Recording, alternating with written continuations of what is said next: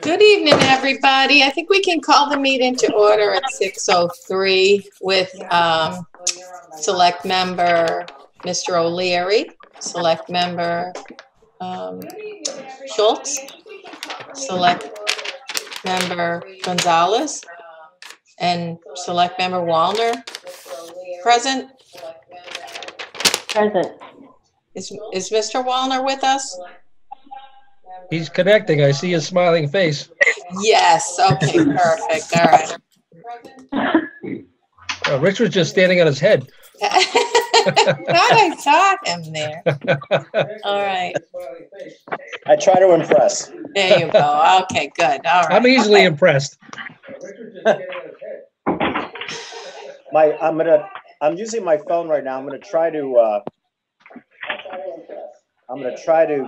My computer just decided to drop out on me. I'm gonna try to during. All right. All right. Why don't we start, as we normally do, with the announcement that this is being broadcast for us by MATV, and we're on a remote meeting call. And why don't we recite the pledge? I pledge allegiance to the flag of the United States of America and to the republic for which it stands, one nation, under God, indivisible, with liberty and justice for all.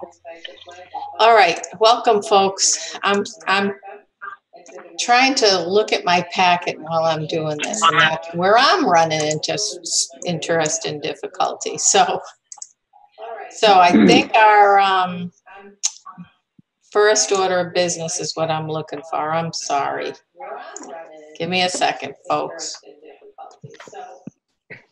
All right, so this meeting also, we have on the agenda for the meeting, it's a Zoom call, a remote Zoom call, and that we're hosting this meeting pursuant to Governor Baker's orders and making it accessible to members of the public by the published internet and phone connections and via NORCAM's broadcast. Did I say MATV? That's for my other job. NORCAM's broadcast, and I'm sorry, folks.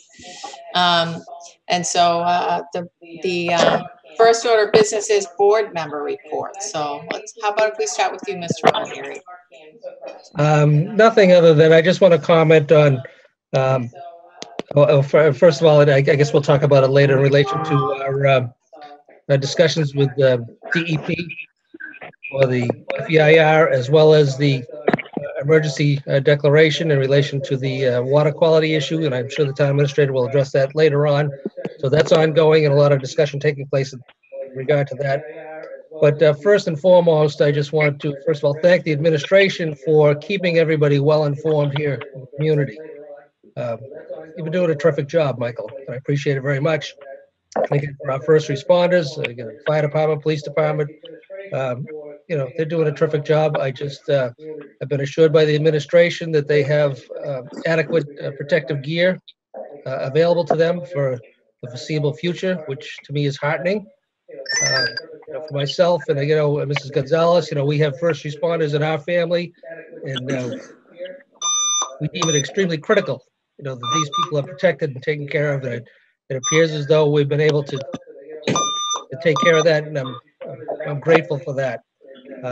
Again, for everybody in the public, thank you for your participation in, standing pat and keeping your distance and doing everything you can to ensure that the pandemic doesn't spread here in our community. I'm afraid it's going to be a long haul. But again, we're in it together. I just see in my own neighborhood, people out, out for a walk, conversing at a safe distance, but re-engaging. I see families with their toddlers and their teenagers engaging in activities that I haven't seen since I was a kid. And to me, that's somewhat heartening. So there is some good coming out of this here. We're getting back to basics and getting back to ensuring that, everybody is reacting as a community. It's very heartening.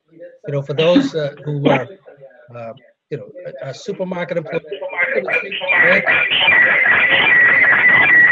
they come more to the forefront.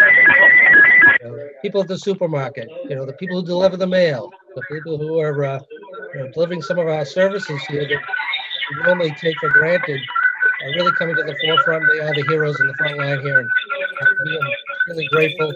And it really is taking, I know myself and Sue, you have to rethink about what you're going to be doing and how you're going to do it.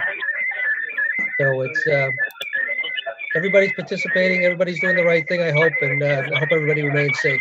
But again, to the town administrator and the administration, our town employees, I'm extremely grateful for what's being done, and I know we have a lot of our employees working remotely to ensure that the public's being well serviced, and they're doing a great job. So thank you again.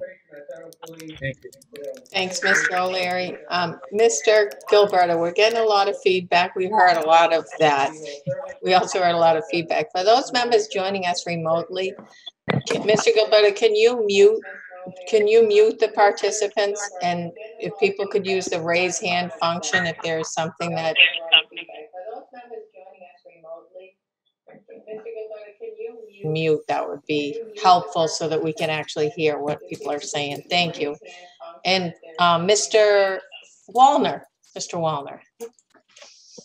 Yes, hi, everybody. I just unmuted myself. And again, I'm using my phone, so I apologize for the lack of audio and video clarity. If I get my computer going, I'll switch over. Anyways, just two things. It was really, what Steve said is spot on. It was really delightful to see this together 01864 come together. Kim Manzelli, Jen Ford, Pastor Rachel from the Aldersgate all came together to create a urgent line volunteer effort. And Kim told me they had over 102 volunteers ready to help anybody who's impacted in any way by COVID-19. So it's just great to see this community outreach, just in a very organic way come together. So I'm very delighted with that. And you might have seen my wife Joyce put together the Sweet Caroline sing-along. And we did it again yesterday, and we had a great outpouring, and we're doing it 2 more weeks, next Sunday and the following Sunday at 6 o'clock. So just go to the North Reading Community Connection and join on board with everybody who's getting outside and just at least singing together, which is a nice thing to do. That's all I have. Thank you. Thanks, Mr. Wallner. Mr. Schultz. I just unmuted myself. Got a bunch of stuff. First of all, I want to say thank you to Gabrielle Brennan. She organized the animal safari that actually Channel 25 did a news story on. What that was everybody put stuffed animals in the front of their yards, and the kids rode around the neighborhood on Saturday, and they basically pointed out the animals. It got the kids out of the house. They were able to, at a social distance, get out and have some fun with their families.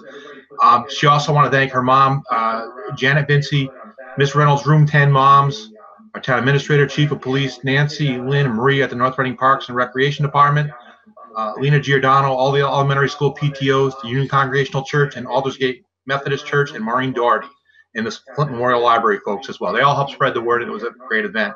Secondarily, we had 2 former board members that did yeoman's duty this weekend. Former member Michael Prisco drove the Easter Bunny around town for 2 days. And I don't know how he did it, but former member Sean Delaney actually got the Easter Bunny to come to North Reading. And they drove around town and saw about 1 million kids with the Easter Bunny, and they would just drive by. The Easter Bunny was like in the back of Mr. Prisco's truck, and it was all social distance. The kids were waving. It was a great event, and it was really something that I don't know how they got the Easter Bunny to come here, but it was really great that Sean did, and the Easter Bunny came and gave a lot of joy. A couple of things for the business community. For business owners out there, there's a payroll protection plan loan that is available now to small businesses. You want to go through your local bank, and there's a way you can get it. And if you use it for payroll, utilities, and other expenses, rent, it is forgiven by the federal government. It's going to be one of those things that when it runs out, it runs out. So I would apply now. You go to your local bank for that if you're a small business owner. And lastly, I got Mr. Vinny Ragucci let me know that the Reading Municipal Light Department is offering virtual home energy audits at no cost. I will put a blurb on Facebook about that of where you go to, but you can get your house audited virtually, where you don't have to have somebody come into your house, and you can save on your energy bills. And that's all for me. Thanks, Mr. Schultz. Mrs. Gonzalez? Michael, I think you have to unmute. Mr. Gilberto, I think you have to unmute Mrs. Gonzalez. Can you hear me? Oh, there you are. We can hear and see you now. So Mr. Schultz stole a little of my steam there about Gabrielle. There's one thing more I wanted to touch on that is the fact that she reached out to Mr. Schultz and I first before she went ahead with this, which was fantastic, so that we could get the okay from Mr. Gilberto and the police chief, and she really did it really well. And it was a great thing. It was fun to watch Facebook and see everybody enjoying that. And I'd also just like to shout out to Peter Acola, if I'm saying that right, who is a DJ and drove around town also on Sunday with his whole setup with music, and had it on live on Facebook. And I know I had it on, and it was really fun to watch and see, and everybody was enjoying it and getting out there dancing in their driveways. And yeah, just can't say enough about this town and how we all just make the best of whatever we're going through. It was fantastic. That is all. Thank you. And not to be redundant, but I want to thank everybody that all of my colleagues have thanked as well, because as Mr. Wallner says, it's interesting to see how people are coming together in these organic ways. We're having parades for birthday parties that everyone's participating in, and in different ways to commemorate different ways to commemorate things socially when we're supposed to be social distancing from one another. And the bears, we had bears all over the neighborhood, bears in trees, bears having tea parties on their front lawns. It was a lot of fun, not just for the kids, but for the rest of us too. And to also note, I think Mr. Gilberto will probably discuss this in a little bit more detail in his report. But we did suffer a death due to COVID-19, so we want to keep that family and those individuals in our thoughts and prayers as well, and just to keeping up with the containment measures, the social distancing, trying to stay at home. There was a suggestion, though it's not mandatory, to wear face masks. And there's all kinds of tutorials about all different household items that you can make a face mask out of, from, you know, something as simple as a bandana and elastics, and just trying to keep everyone safe. And, you know, Mr. O'Leary mentioned this again, but if you have to call the first responders, let them know that you're experiencing symptoms. And I think the first responders in our community have been fabulous about posting to people, here's what you can expect to see if we come to your house. Here's what you can expect to see if we're on a call. So that outreach has been tremendous as well. And that's it. And with that, if we're all done, if everyone's all set, and I don't see any hands up, we can move on to public comment. I guess we can do public comment today. Do we see hands raised for public comment? Anyone joining us that would like to make any comment? I see none. And so we're going to move on to, I'm going to ask the members to skip over minutes. I wanted to add some things to the minutes that we're reviewing. And due to the fact that we've kind of been working around the clock on all the emergency orders and new legislation, I didn't get to call Jane on it. So, but I will be preparing to do so. So with that, I'd like to actually go to number 5, which is the COVID-19 update that Mr. Gilberto will be providing us. Thank you, Madam Chair. First, for the board members, there's a revised agenda that is in your in the share file folder. I just want to point it out. What's been modified to the agenda is later on in the meeting this evening. First is relative to the vote on the administrative consent order. And then secondly, we've added in language that would allow the board to take action related to taxes that are due and fees that are due during this emergency as well, because we believe it's timely So Madam Chair, I know we didn't get to connect, but I thought you would be supportive of having it on the agenda so we could take action quickly. So we'll talk more about those agenda items when we get to those items. With regard to where things stand in the COVID-19 response, as we released on April 3rd, we have experienced the first COVID-19 related death of a North Reading resident. The deceased resident met the criteria for a higher risk of severe illness as defined by the Centers for Disease Control. Our thoughts and our prayers are with the family of the deceased. And as I said on Friday, out of respect for the family, no further information is going to be released by the town. But we certainly keep that person and their family and all of the folks who are experiencing, helping care for, responding to emergencies associated with this this COVID-19 illness in our thoughts and in our prayers. Where we stand as of today in terms of the volume, we have a total of 30 confirmed cases, excuse me, as of Friday. We'll be updating that number on Tuesday, tomorrow. But as of Friday, we had 30 confirmed cases of COVID-19 in North Reading. We had 7 cases that have recovered at that time.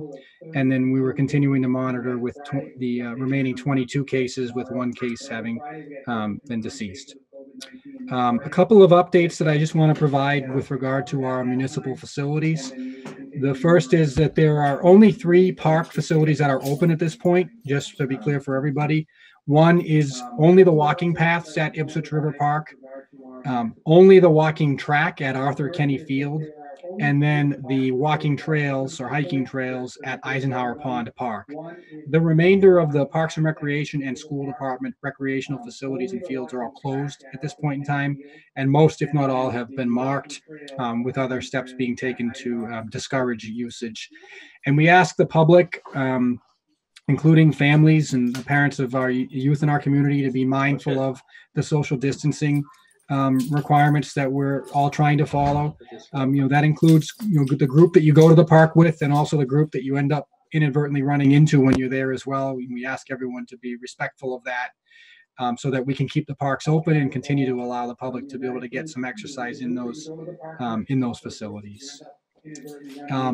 With regard to some newer developments, this evening the Board of Health met to take up action providing more guidance to the retail stores that are open with regard to occupancy.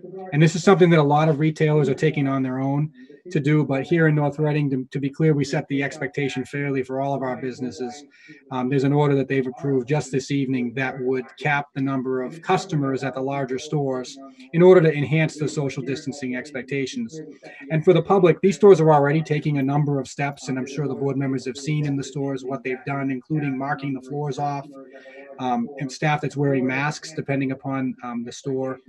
The shields that have been put up at the checkout at the supermarkets as well.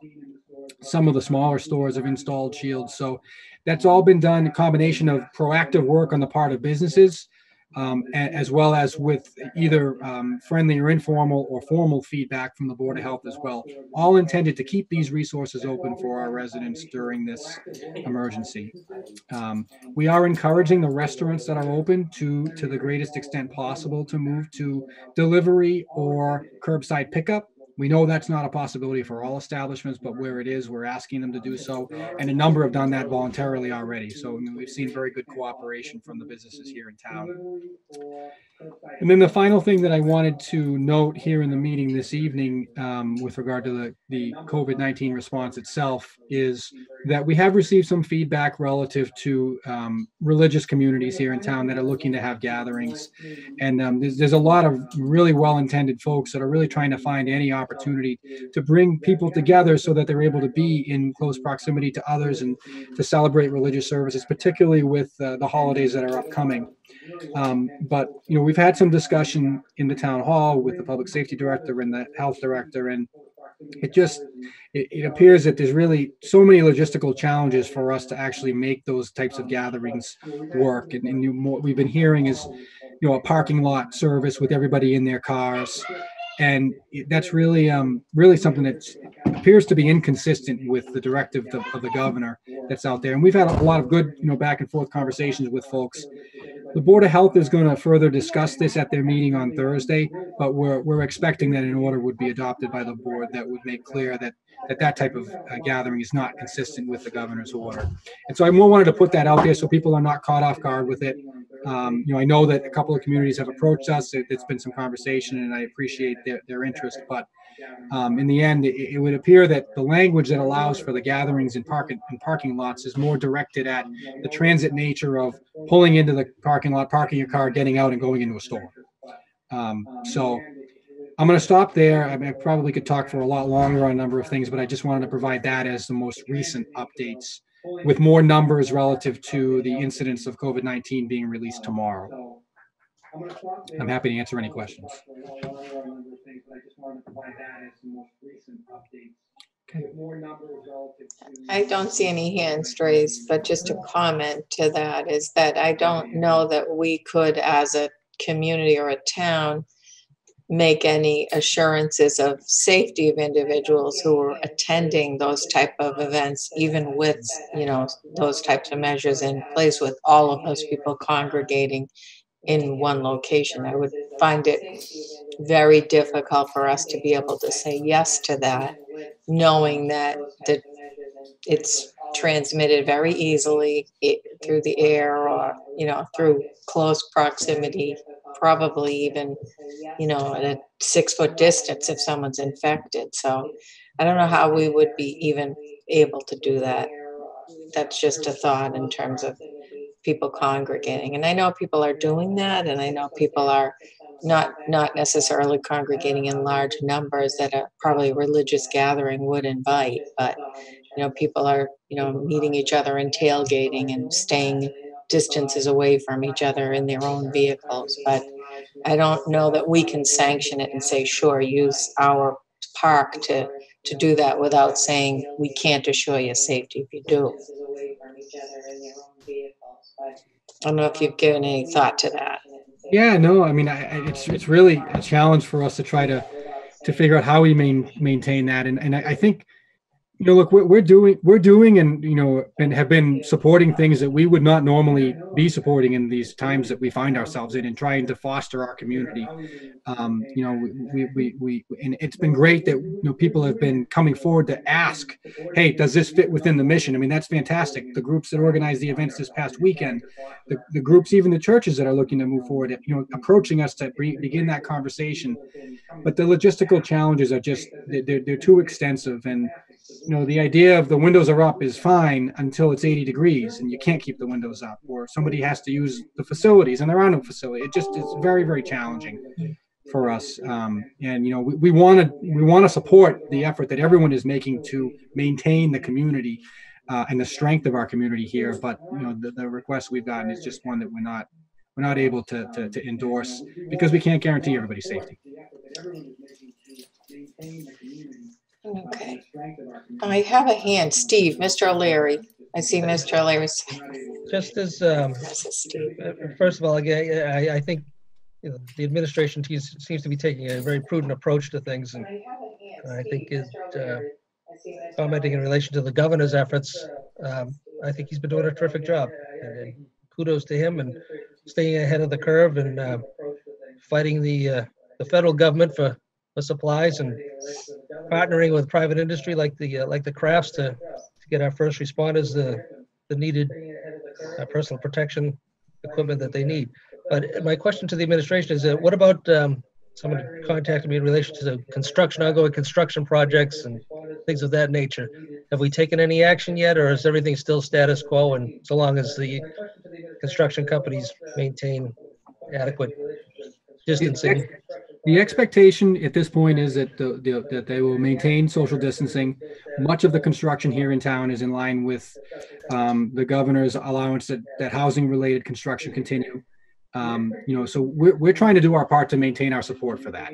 When we're at the job site, providing that feedback, it does disrupt things, but we are doing things a little bit outside the box. And we have had some situations of a recorded video inspection taking place. A contractor shows us what they've done with with a video that they've taken, and depending upon whether it's sufficient or not, we're relying on that information. So we're trying to do our part to keep that part, which is a big part of our economy, moving here. And so far, it appears that we're able to, but we're obviously monitoring the guidance at the state level that's coming out. One thing I will state is that we are procuring additional assistance for the Board of Health to help with septic and systems while the director's tied up with this, because we don't want to become the delay any more than we have to be.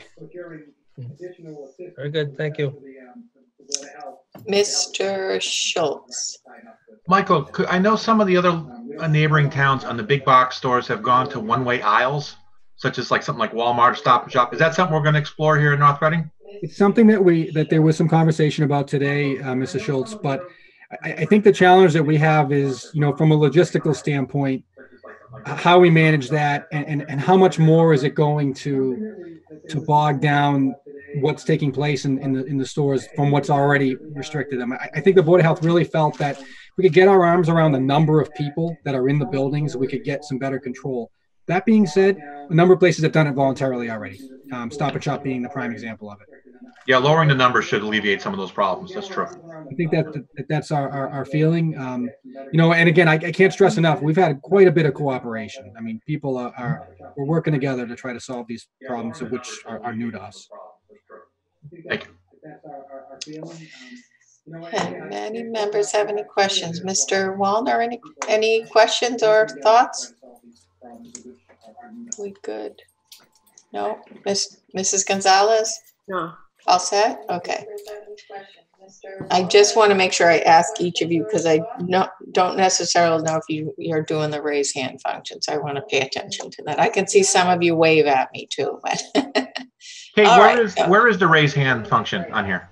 So if you look at the bottom to the right, if you're looking at your meeting with participants, it'll give you a listing of all the participants to the right. So on the bottom icons, do you see participants? Yeah. If you click that, it'll show you that's what I'm following. I got you.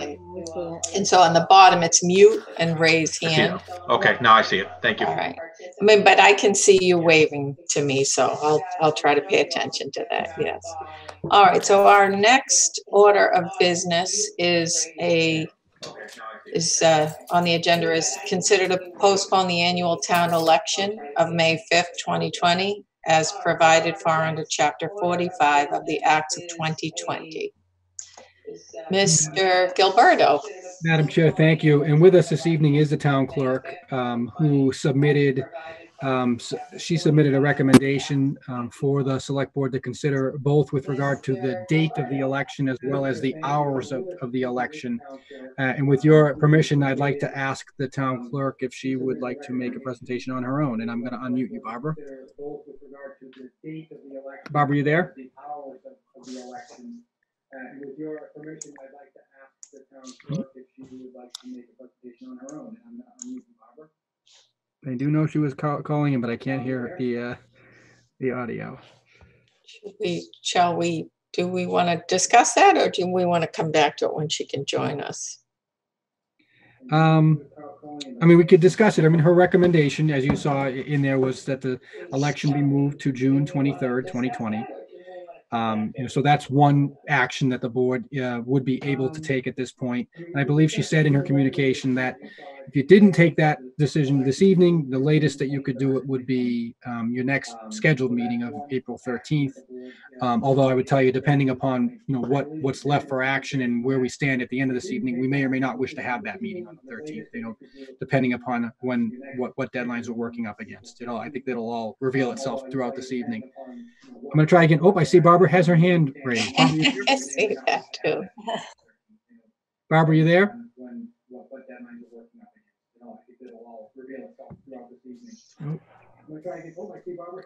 Bear with me. Liz, are you able to reach Barbara directly? I think she has herself muted. Yeah. It looks like.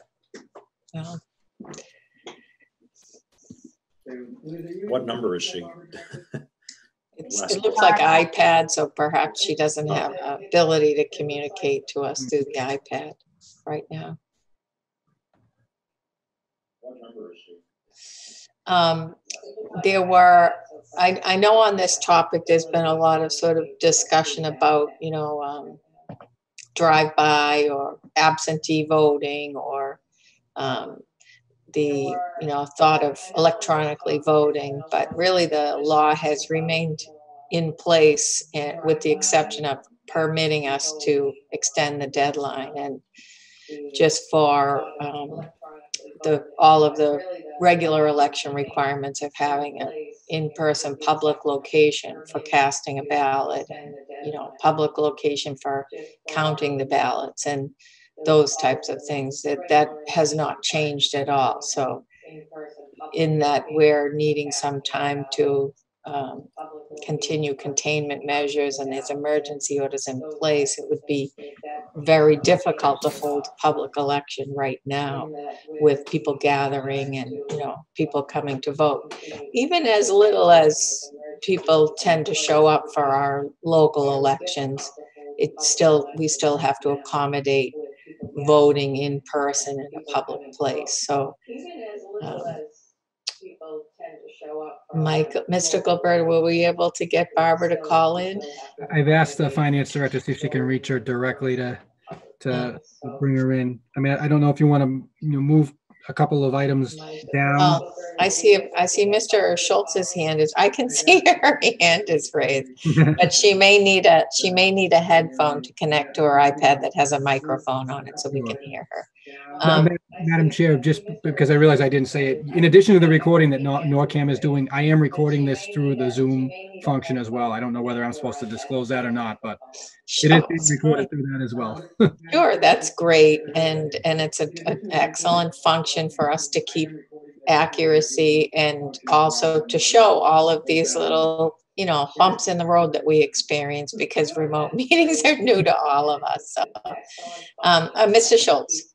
Yeah, one of the things that concerns me as far as on this health and safety standpoint of the elections is, I mean, a lot of our election workers are retirees and of the age where they're at a higher risk for COVID-19. So I think we want to be very careful having them work together close with the public, and until we get a better handle on what's going on with the virus as a whole. And that's the first thing that jumped out. I wish there was an avenue for doing it absentee or mail-in or what have you. It seems like there's no legislative option for that right now, but I am concerned about exposing an older staff to the potential what's going on out there right now. So that's the first thing that came to my mind when I thought of our election workers.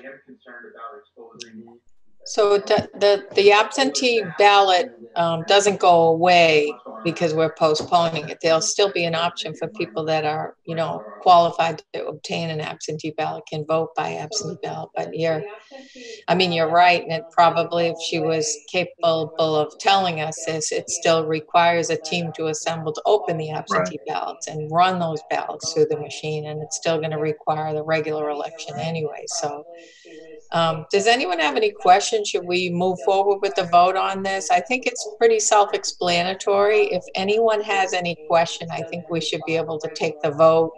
I think we all understand the basis for it, and I think it was clear what date the town clerk had asked us to postpone it to. So if there's no other comments, Mr. O'Leary, good? Mr. O'Leary's got his hand raised. No, I just, I wish Barbara was available to answer some questions. I just, I'm just curious as to what the minimum crew amount is required based upon, first of all, you have non-contested races. We have a hard enough time attracting people to participate when we have contested races, never mind uncontested races. So we have uncontested races here. Could we consolidate it all into, well, there's 4 precincts, smaller crew. And again, with this early voting by mail opportunity where they can use the absentee ballots, anybody can request, rather than just an absentee, but an early voting ballot without giving a reason, just because I don't want to participate, I'm going to be away or have to give the reasons for the absentee ballots. It certainly opens up an opportunity, I think, first of all, to try all this out. We've done the early voting where people can go into town hall and vote early, but this early voting by mail is something that's a thing of the future, and we should be taking advantage of anyway. But my biggest question is, really, how many people do we think we're going to need for this type of an election with this uncontested races? What's our participation level? My guess is it'd just be probably less than 500 would be actually going to the polls. So there's not going to be a crowd of people. What will we really need for a crew to handle that type of activity? How can we protect the workers that are there adequately? Can we or can we not? And let's just get it over with. This one here is an easy one because there are no contested races. Unless someone's going to mount a last-minute write-in campaign, good luck to them. The participation level is going to be abysmal. It'll be less than probably 1% or 2%. So I wish Barbara was available just to I think she's let here us now. know what the minimum requirement would be based on her estimation as to what the participation level is going to be. And can we accommodate that? Okay, I see more hands raised. And Mr. Gabretto, was the town clerk able to call in so she can? I think I see her number on there now. Barbara? Okay, I see more hands raised. Mr. Gabretto, She asked if we could wait for her. She is trying. She's having some technical difficulties. can she call us? Yes, her number is listed there, I believe. Okay. So I'm in contact with her. So she's just asking us if we can, wait or we can come back to it.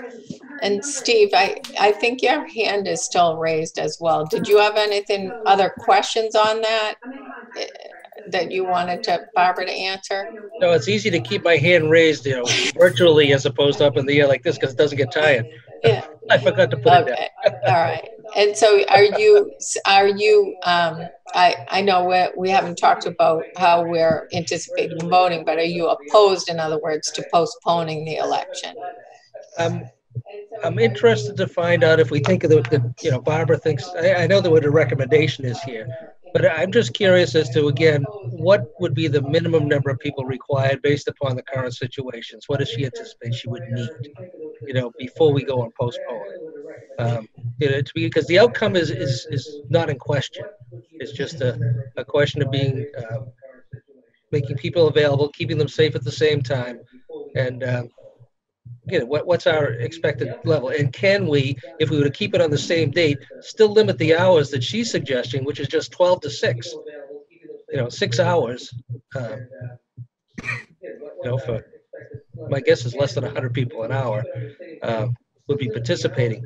And again, people could still participate by mail. And again, I think this is a good exercise for people getting used to what the future is going to be in relation to how elections are going to be conducted.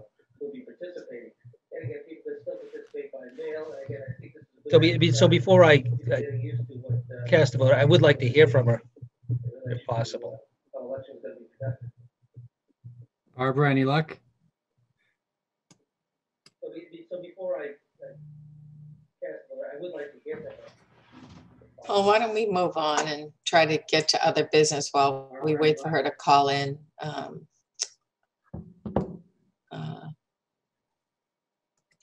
So that was actually it's actually items 6 and 7 that we've been discussing. So let's move on to item 8, which is the May 11th, 2020 special town meeting for 7 Acres Poultry Farm and update with regard to that matter. Madam Chair, through you. So in the revised agenda, we actually added the consideration of last week's municipal relief bill, and it looks like she just got stepped away, but the finance director I know is here to speak to it. What I'll do is just start offering a quick summary of what it would do, what the bill would do, although unless you'd like to offer, you probably have a better understanding of it than I do. Well, definitely the legislation was implemented or signed into law on Friday, late Friday, I think. So it does offer us a tolling of that deadline and an additional time once the emergency is lifted within which to hold the election. And so that gives us a little bit of breathing room, which is 90 days under 61A. That's correct. Right? Yes, with regard to with regard to the 61A property, it's the duration of the public health emergency plus 90 days. So that emergency started on March 10th, and it is still running, obviously, plus 90 days. There were a couple of other provisions in that bill that's now law that allow for the chief executive officer of a city or town, or in our case, it would be the select board here in the town of North Reading, to take action to provide a bit of relief on the timelines and some of the penalties associated with taxes and other assessments. So I've spoken with the finance director on Friday when this became law, and then again today. And I don't want to speak for her, but I believe she feels that the actions that are allowable under the law are prudent ones that we would recommend to the board, and that we believe we could support and absorb the impact of, at least at this stage. I'll ask Liz, would you just offer sort of the quick summary of what the options are, and then your position as to our ability to absorb them. Yes. Good evening, everybody. So the town administrator and I spoke on Friday in regards to this, and I also spoke with the town treasurer. We have been, town treasurer collector, I should say, we have been receiving multiple phone calls a day asking if there's going to be extensions to due dates on real estate taxes, motor vehicle excise, water and trash. So I feel that we can absorb, the delay in payments. Many people are still paying, but there are many people that are asking if there will be an extension. So I really feel that as a community, enact this to help the residents. Hello? So Hello? I'm sorry. All right. Okay, Hello? so for the I'm not sure who that is, but for the members, the legislation essentially permits the town to extend the deadline, which is currently May 1st. And Liz, if you'll correct me if I'm wrong, but the current deadline of May 1st to June 1st will be the time frame to start a calculation of interest. So it gives that 30-day breathing time frame, and extends the payment. It extends the there's also a provision that allows individuals to apply for statutory exemptions to June 1st. So it extends that deadline if it's up to the board to extend that. It also allows for it allows us the ability, or authorizes to waive the payment of interest and other penalties on payments that are made after 3/10, which was the date of the declaration, which would if it was due before then and made after then and before June 30th, that we can, if it's an excise or a tax payment, or water or sewer charge, or water charge in our case, and it was a payment made, it allows us to waive a collection of interest or penalties on that payment, provided that it's received before June 30th under the legislation. And it also allows us to enact, it basically allows us to shift deadline dates, and allows us to forego collection, not of real estate taxes, but of, interest and penalties that might have been charged, and that those interest and penalties won't start to attach until after the extension date of June 1st. And I think that is a summary, Liz, that hopefully is accurate. And, yes, Kate, I agree with that summary. It was very thorough, and that is, what I understand to be true from the past legislation. Okay, so part of what Mr. Gilberto and the finance director are asking us to do is to consider implementing these and taking action to implement these. Madam Chair, there are two items I'll point, or three items I'll point folks to. Well, two for this agenda item. If you are in the share file folder for tonight's meeting, there is a separate file called 4/6/2020 motions number 2. And that includes 2 motions for the 2 agenda items. There's also if anyone wants to read it, a summary of the legislation that's in there. It ends in the terms municipal relief legislation, but the provisions that we're bringing forward to the board this evening are the ones that you and the finance committee have referenced. And there are 2 separate votes that are in those motions that we have prepared. Mrs. Gonzalez, I'm not sure if you have access to them or not, but if you look in the share file folder for tonight's meeting, there should be a separate file, and it ends in, I think, motion 2. Ends in what? No, the last, it should, the name is 4-6-2020 motion number 2. Any members have any questions? Mr. O'Leary? Mr. Wallner? Good. Mr. Wallner, you're good? Yeah, just a quick question, just for Liz. I think what I'm hearing you say, Liz, is that it's not a budget issue for us to extend this courtesy to the residents. I'm not sure. I've been doing stars. Just to confirm, please. I think that Barbara is trying to speak to not answer your question, Rich. Hello? It's Barbara. Who's ever in control of the controls, could you mute everybody again and then start over? Yeah. All right, so we're going to mute everybody here. So, Madam Clerk, we can hear you. We're about to take votes on another agenda item, and then we're going to go back to that agenda item and have you answer some questions on it. So hang tight for us. We're going to be taking votes on another agenda item at the moment. Hey, I don't think she's deaf.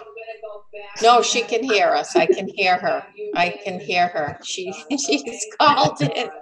Okay, so Mr. Wallner had a question for our finance director. So Liz, all I'm asking is what I think I heard you say at the very beginning was we can extend this courtesy to the residents in town, and it's not a budget buster in any way. Correct, Mr. Wallner, that is correct. So we've looked at the finances and, extending the due date to this, it's still within this fiscal year. So, we will be okay. And about 85% of our real estate taxes come from mortgage companies. So at this point, there's no reason that they would pay, past the due date of May 1st, as it's collected through escrow for individuals. So, that's what the Department of Revenue, is telling communities as well, that it's okay that, as long as you feel that you'll meet your budget numbers, that, it's something that we should do. Mrs. Gonzalez, any question? I want to know how he did that thumbs up. He does it on the bottom. He has reactions on the bottom. That is correct. If you go to the bottom right of your screen, there's reactions, and you can do the thumbs up or you can clap. He did that in our first meeting, and that's how I learned that. Yes. All right. Any other, Mrs. Gonzalez, do you have any questions about it? No, I understand that. All right. And so seeing no further hands raised, do I have a motion? Well, I do have the motion. Madam Chair, I move pursuant to Section 10 of Chapter 53 of the Acts of 2020 to extend the due date of bills for taxes from May 1st, 2020 to June 1st, 2020, to extend the deadline for preliminary tax payments for real estate and personal property from May 2020 to June 1st, 2020, and to extend the deadline to apply for exemption for certain property taxes from April 1st, 2020 to June 1st, 2020. Okay, I have a motion by Mrs. Gonzalez and a second by Mr. O'Leary. Any further discussion or deliberation? Seeing none. Mr. O'Leary. Aye. Mr. Wallner. Aye. Mr. Schultz. Aye. Mrs. Gonzalez. And the chair votes aye. All right, do you have a second motion, Mrs. Gonzalez? Well, which one is that? The next Oh, motion, okay, I got it. No, that's executive session.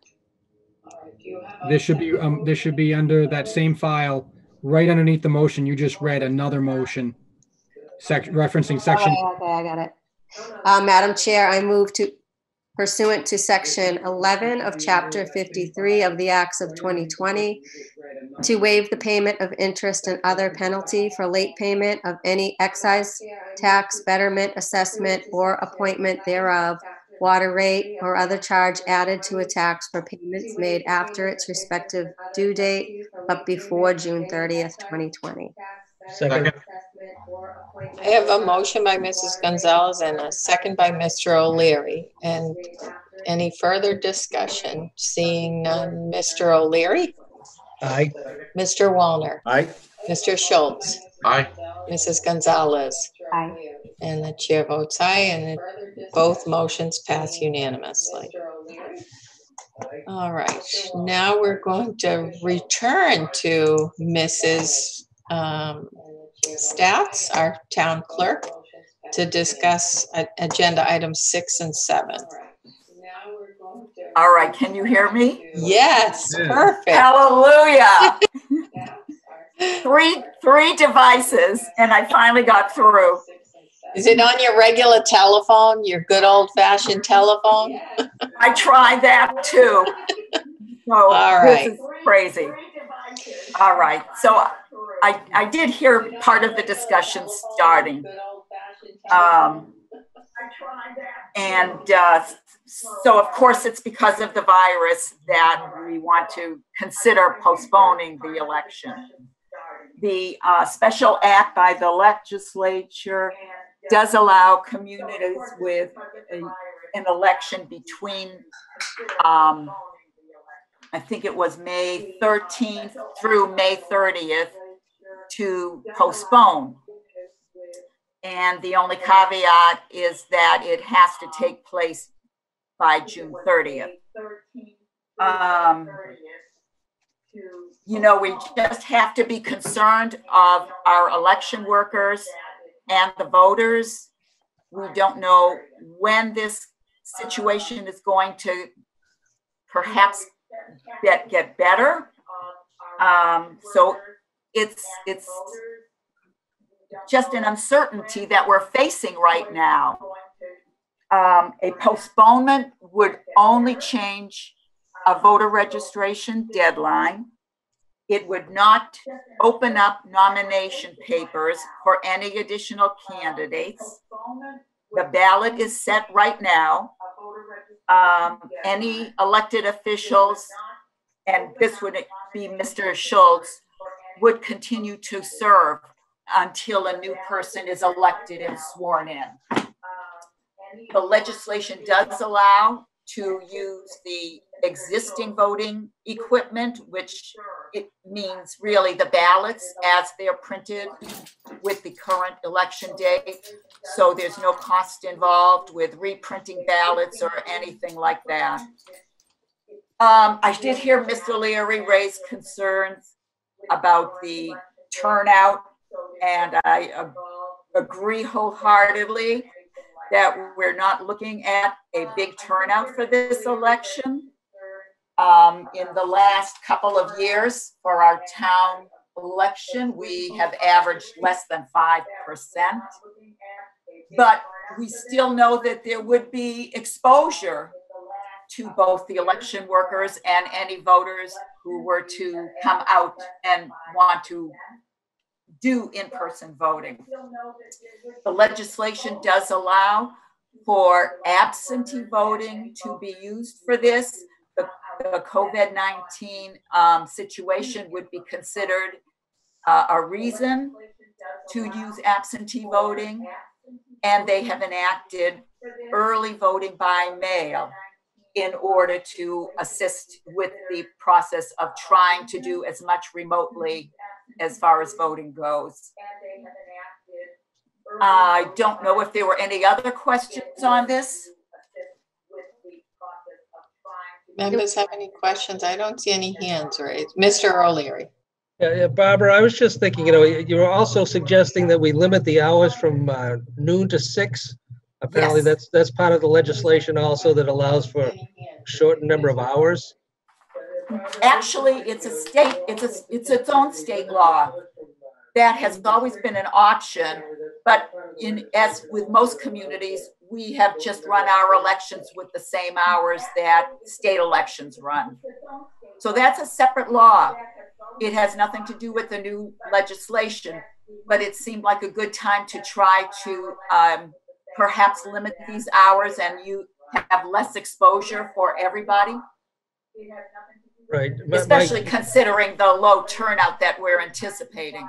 Right. Yeah. Like I said, we're getting less than 5% here generally, even with contested races. So I don't know what your anticipated level would be. Maybe it's 2%, but that being said, you're talking 300, 400 people that may participate. But how many people, with the shortened hours, how many people would you feel that you would need? Well, we still have to run supposedly a full complement of election workers for each shift. However, we can ask for waivers from the Secretary of State's office.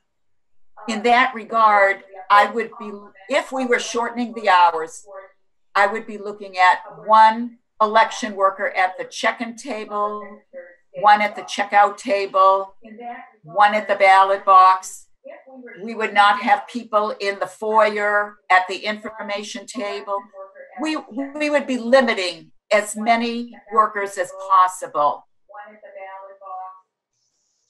Right. So you're talking, 4 precincts. Can you combine the precincts? No, we cannot. So because of the number of registered voters in each precinct. So you need at least 3 per precinct and a warden, correct. I assume. 4 per warden precinct. And a clerk. Warden and a clerk. Okay. So that's 5 people. I'm sorry. That's correct. 5 people. 5 people. So that's a total of 20 people. Correct. Yeah. And then I assume that again we don't know how long this is going to run, but I would assume that you would have some sort of people wearing gloves and masks available to them anyway during that time period. Well, we certainly are going to try. We have to do something to protect them, but I will be depending on the Board of Health or someone else to be able to find those for us. Yeah. So I mean, to me, we're talking, I don't know, maybe 300 people that are going to be participating, and that probably includes the absentee ballots and the early voting, which is the same ballot, I assume, mail-in ballots. So I guess my interest is, how many people do we need? The outcome is pretty much predetermined because there's no contested races. I mean, the opportunity always exists for write-ins, and that's something we have to allow for, but it is highly unlikely that somebody would have a campaign at this point that would be viable against a person printed on the ballot. I don't know that, I think Mrs.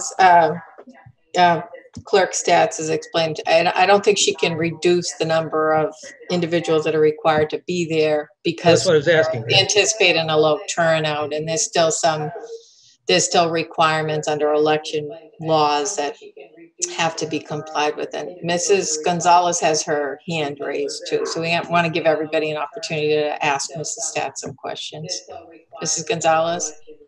I just wanted to give my opinion that I just feel like it's a no-brainer to me to postpone this. I don't see that it's an issue at all. I think that we should take every precaution. Even one person getting sick going in to vote is one person too many, as far as I'm concerned. So I don't think there's any dire need to have the election now, and I think it would be better to put it off. And I just wanted to, I don't know if you guys see that there was somebody who wrote a question in. I can't see that. I would like to also. I'm sorry. I do want to actually give every one of the members an opportunity to ask some questions while Clerk Stats is here. But Clerk Stats, did you have anything else to say in regards to what Mrs. Gonzalez asked? Or? Yes, I would like to just say, right now the governor's emergency declaration goes until May 4th. And that's only the day before our election. If it should get extended, we would be left having to take some kind of emergency action because this vote has to be taken before the date of the election. Okay, and Mrs. Gonzalez all set? Yeah. Mr. Schultz has his hand raised. Yeah, as someone whose term is ending, there's no one that wants the election to go on schedule more than I right now in North Reading. However, I can't in good conscience vote to have the election on the road. That we cannot put these poll workers in any type of danger. As Ms. Gonzalez just stated, and I think very aptly put, if even one person gets sick because of this, it's just not a good idea. There's no reason why this can't be delayed until the health professionals and the guidance we get from the state and the federal government tell us we can do these kind of things. Having an election right now goes against every type of advice we're giving businesses, we're giving individuals, we're giving everybody in the town advice, but we're not going to follow it. It makes no sense. And believe me, I want this election to go forward more than anybody, but for selfish reasons, I just don't think it's a good idea right now. I feel like we would have blood on our hands if somebody got sick because we held an election that could have been delayed, 8 weeks. That's just my opinion. Thank you, Mr. Schultz. Mr. Wallner, any questions? Good, all set. And I wholeheartedly agree with you. I don't think there's any sense of needing to have this in the midst of the crisis and knowing all the things that we're supposed to be doing to try to be an example and make sure that we're compliant with as many of the containment measures as possible. We already have our hands full. And I thank you, Clerk Stats, for taking a look at this. We're also basically polarizing our employees to have to do things differently than they've done them systematically year after year after year after year after year, because this is one of its kind, first of its kind crisis that we find ourselves in. So I also appreciate the fact that you're taking a look at this and giving us the options of what we can do and being mindful too of the deadlines that we have to be adhering to as well. So thank you, Clerk Stats. I see Mr. O'Leary's hand raised, Mr. Schultz's hand raised. Do you still have anything? You all set? And I see the finance director's hand raised too. Mr. O'Leary, you all set? No, I'm not all set. I just don't want my questions to be misconstrued. First of all, I think public safety and our employees and poll workers' safety is tantamount to what we should be doing here. My basis of my question was really, what are we going to need going forward whenever this election is going to be held, as far as staffing levels? And my next further question is, should this state of emergency get pushed out even further? Does the legislation, and I apologize for not looking at that closely, allow for, I believe legislation that it has to be held before June 30th. So that's correct. So regardless, we're going to have to do it by June 30th anyway. Unless there's any additional legislation. Right, I think all of this is in flux, because if there's another declaration of emergency, there would be no way we could hold an election. Unless there's any additional legislation. If there is another, yeah, right. I also want to stress that the election workers are definitely in the most vulnerable category of persons who are susceptible to this virus. Correct. Yep. And whether it's them or they go home and they have a family member at home, it's one of those things that is spreading so rapidly. It's a very fearful situation. Was there anything in the legislation that would allow for the Board of Registrars to appoint emergency type workers who may fall into a different category looking forward? That is always an opportunity if you don't have sufficient number of election workers. Right. So But if we again, have people, they do have to be trained. no, I understand that. So my question, further question is, again, and these people have every right to be concerned. You know, if the heightened level of concern is to the point where they don't want to work the polls and we're short on people, there is a mechanism for the Board of Registrars to find other people to do it, correct? Yes, that is correct. All right, so are you anticipating formulating a list of 20, 25 people to fall back on between now and the election? Because again, we don't know what this is going to bring over the next 2 to 4 weeks. Right. So I am considering different categories of people who might be available. But at this point, I wanted to see what action we were going to take here tonight.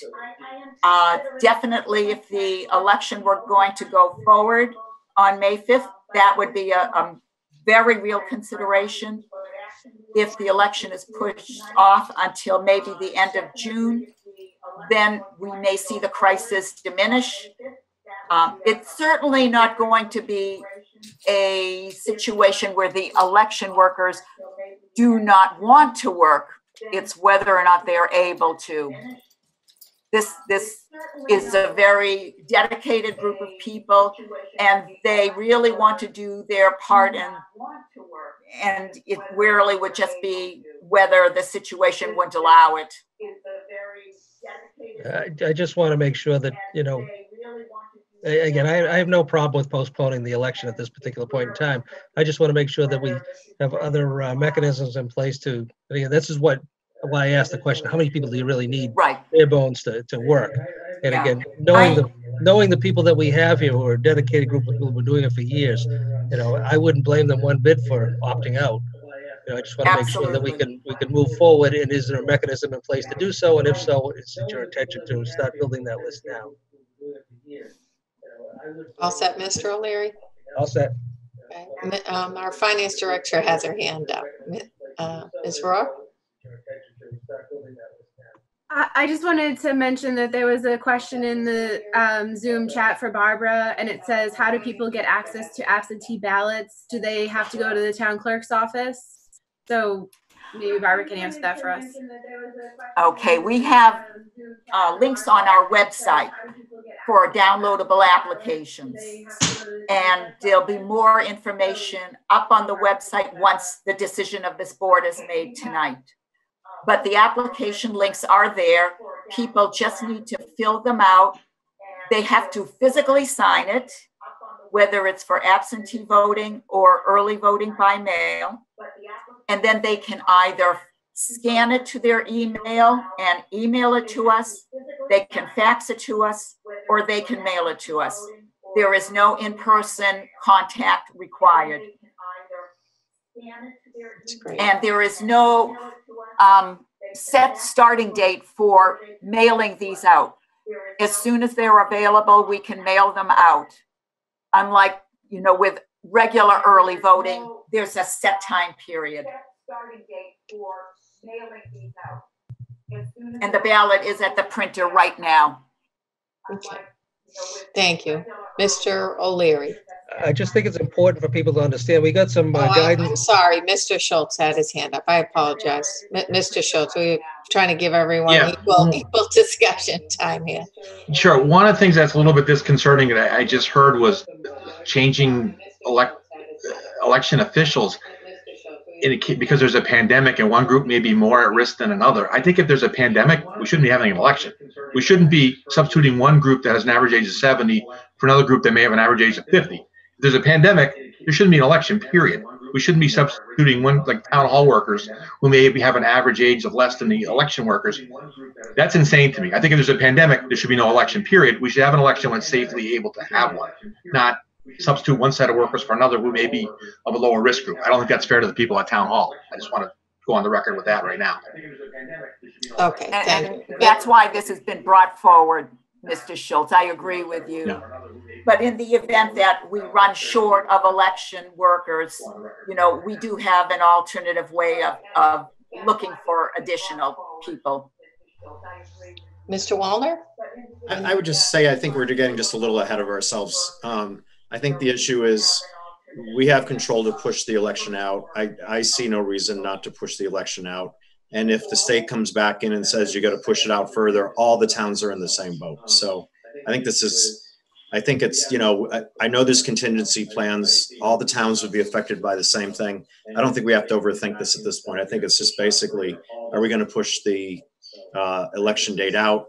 There's no consequence in our town to do that. I don't see any reason not to do that. So I think we'd just move on and get to our next issue. Okay, thank you. I will like to say that as of last week, there was a survey done among the clerks, and their number is about 70 communities who have pushed out their election dates already. Makes sense. Yeah, absolutely. All right, so do we have a motion? Madam Chair, just a couple of clarification. One, first of all, maybe my comments were misconstrued by Mr. Schultz, but it wasn't to push anybody out. I was looking for the mechanism by which the Board of Registrars can backfill election workers. We selected the election workers. We vote on that every year. The board does, and authorize the Board of Registrars with a specific list of people. And sometimes if we can't use that, is there a mechanism? And the answer was yes, which is good, and that's hard. But also as a clarification for the clerk, we got some information from town council in relation to the early voting. And I know that Madam Clerk said that there's an application online for absentee voting. But under the new legislation, apparently, upon application, any voter through any form of written communication. So if someone were to write to the town clerk and say, I'm looking for an absentee ballot, rather than using the application, it's my understanding, based upon town council's interpretation here and guidance, that the clerk would then forward them an early voting ballot, which is an absentee. Yes, that's what the clerk told us. No, she said that there's a form online that has to be downloaded and filled out and mailed, but that isn't necessarily the only mechanism.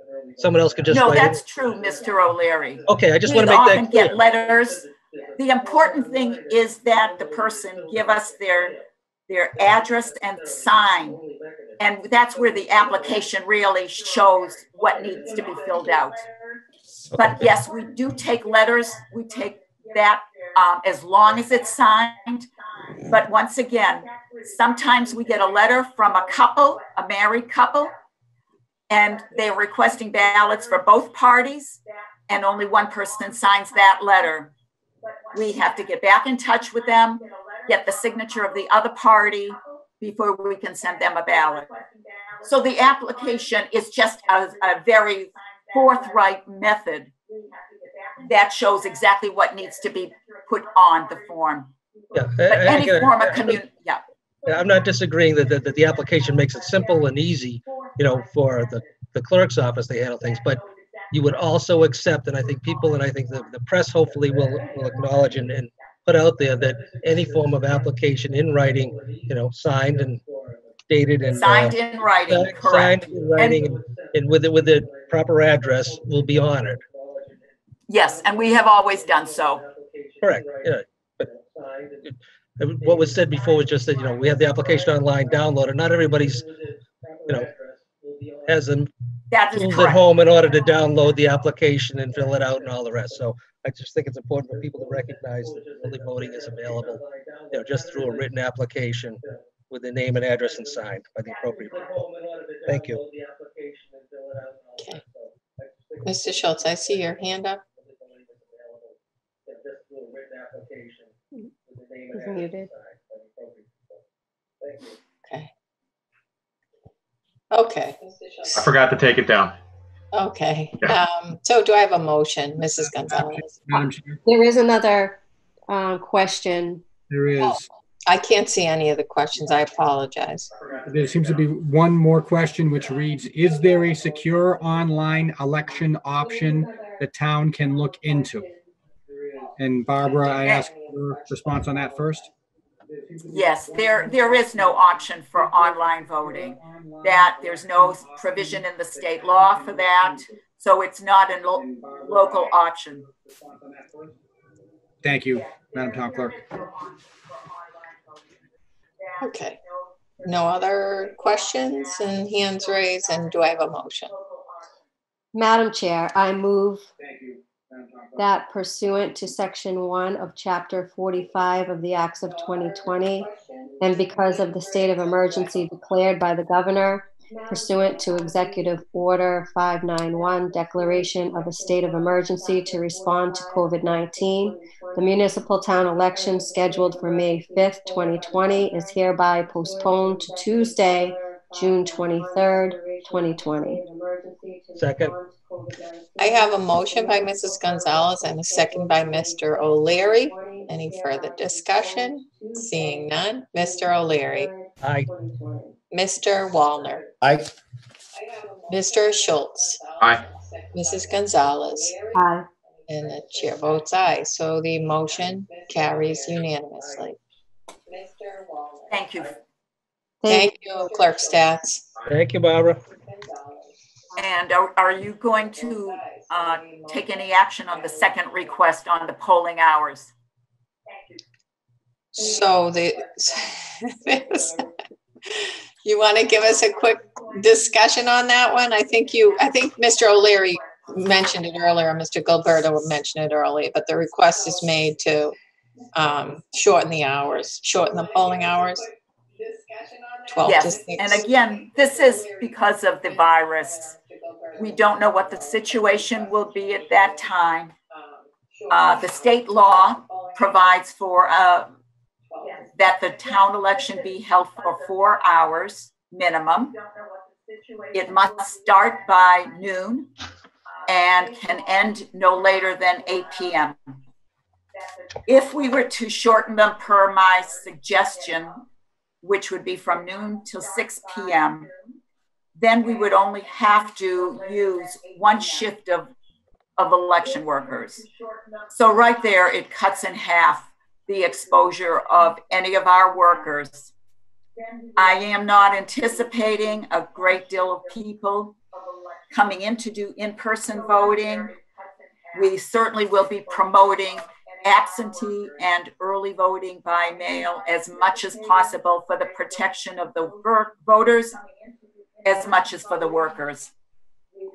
So this is not a usual request, but these are unusual times, and I don't like to shortcut the voting process. But I think that for the purposes of public safety, it really is a reasonable request at this time. Considering this ballot, the potential for write-ins is pretty small, and our historical turnout for such uncontested races is really under 5%. So just a quick follow-up for you to explain, and so as not to disenfranchise any individuals that might typically vote, be leaving their offices at 6, finishing up their work day, coming later, getting there 7:45. Those individuals will still have the capability to vote by absentee ballot. And what is the last day someone can request an absentee ballot, and it has to be posted by what date? All right, so the last date a request can be made hasn't changed. It is noon the day before the election. In this case, so it would be Monday, June 22nd. And that would go for early voting ballots too. And then they must be either postmarked by election day, but have to be received by the close of the polls on election day, whatever hour that is. So if they are postmarked on election day, but not received in our office until the day after, they will not count. But that is the way the practice is now. The state law is written and clear on that. Perfect, okay. Members have any questions? Just a comment, I just think there's going to be adequate notification for the public to participate, through the early voting and absentee voting prospect. And take advantage of it. And I think the 12 to 6 is reasonable given the current set of circumstances and, the unknown. So I think it's a reasonable request. Certainly, I wouldn't be agreeing to make a habit of it, but from a 12 to 6. But, I think this is a reasonable request and makes some sense. And with adequate notification to the public, anybody who wants to participate can. So I think it's a good idea. Mr. Wallner? And that's why I was choosing to bring this forward this early, because we can get as much notification out to the public as possible. Great. Mr. Wallner, any question or comment? I appreciate your suggestions, and I think it's a good one. Okay. Mr. Schultz, questions or comments? No, nothing further. Mrs. Gonzalez, questions or comments? Just wholeheartedly behind Barbara. I think this is a good thing to do. All right, and Mr. Kelleher has a hand raised. Yeah, my question is, why not, if it's got to be 4 hours, why not 2 to 8? And just alleviate the problem of people working? Well, the polls must open by noon. Oh. That's in the state law.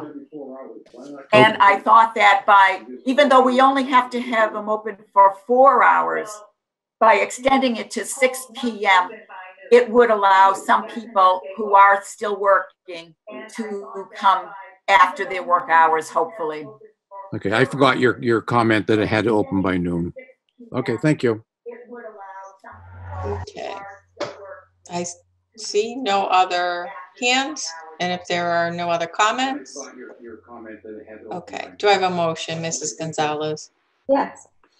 Madam Chair, I move that in accordance with the provisions of MGL Chapter 54, Section 64, the polling hours for the town of North Reading 2020 annual town election, originally scheduled for May 5th, 2020, and which election has been postponed by vote of the North Reading Select Board on April 6th, 2020 to June 23rd, 2020, as provided for under Chapter 45 of the Acts of 2020, shall be specified in the warrant for said annual town election to be held between the hours of 12 noon and 6 p.m. Second. I have a motion and a second by Mr. Schultz. Any further discussion? Seeing none, Mr. O'Leary. Aye. Mr. Wallner. Aye. Mr. Schultz. Aye. Mrs. Gonzalez. Aye. Chair votes aye, and that motion unanimously passes. Thank you, Clerk Stats. Thank you all for your consideration of these. I appreciate your support. Thank you, Barbara. All right, so our next Thank you all for your consideration of these. I appreciate your support. our next order of business is to review the June town meeting articles and discuss the potential change of date for the June town meeting. And we will hear from Mr. Gilberto. Madam Chair, I believe we have an agenda item prior to that with regard to the May 11th special town meeting and the 7 acres poultry farm. If you wouldn't mind, only because I think the two are related, in my opinion, or potentially related. Would that be okay, Madam Chair? I skipped right over that, and I apologize. We did start to discuss this. Okay, so let's move back. I apologize to my colleagues to the agenda item number 8. And it is Mr. Gilberto. Go ahead. Thank you, Madam Chair. So as you mentioned, that municipal relief bill that was signed into law last Friday included an extension of the statutory timeline associated with responding to a bona fide offer for the purchase of a 61A property, which in the case of North Reading relates specifically to the 7 acres poultry farm, which the board was properly notified of the sale, proposed sale under a purchase and sale agreement in January of 2020. Roughly 50 or so days into that 120-day timeline that we had to respond, the governor issued a state of emergency declaration, and based upon this legislation, the clock, so to speak, stopped at about 50 days on that date, and will remain suspended through the duration of the emergency plus an additional 90 days. So I've had some conversation with the town clerk. I've also had some conversation with the moderator, and I think that there's some very obvious concerns with regard to getting people together on May 11th and our ability to properly do so. And so what we're looking at I think from our initial standpoint would be to at least consider moving the May special town meeting to the evening of the June annual town meeting on Monday, June 8th. And that, to me, that would be a prudent first step.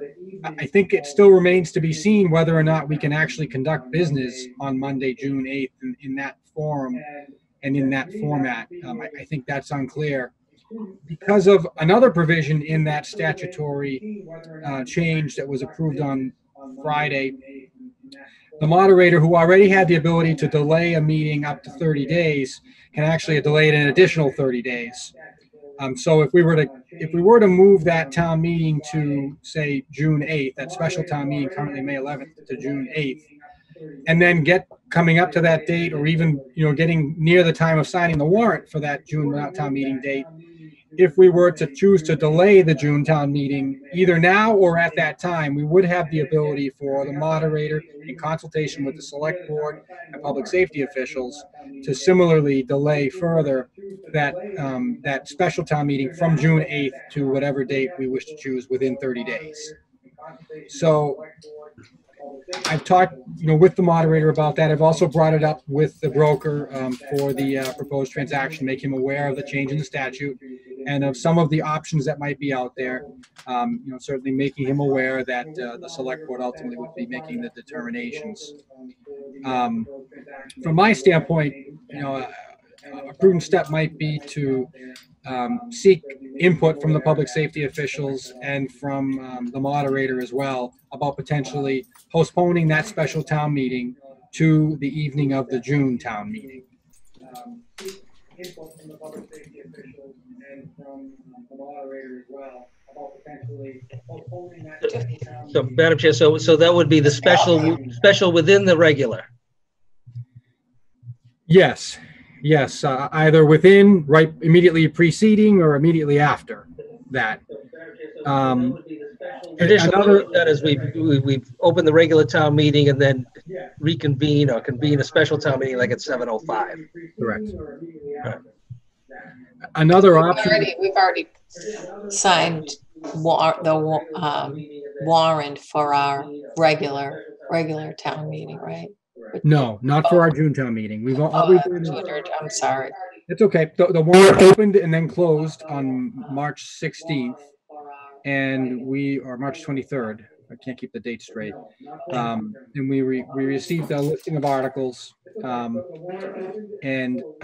regard to that, another thing that I've been exploring is the possibility of the board placing the warrant articles that are currently on the warrant of the special town meeting onto the June annual town meeting warrant. And so the primary consideration for doing that would be that we would not be subject to the quorum requirement that we are subject to under a special town meeting.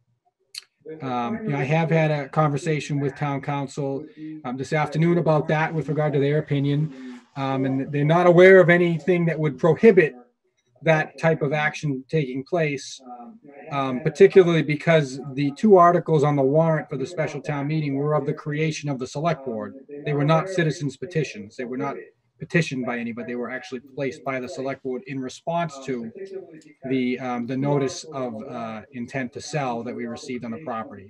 So that's another component of this that we don't need to make a determination on this evening, but it is an option that is available to us. But in any scenario, we cannot simply cancel the special town meeting. It needs to be continued and adjourned. And I'm happy to answer any questions. Mr. Wallner, I see your hand raised.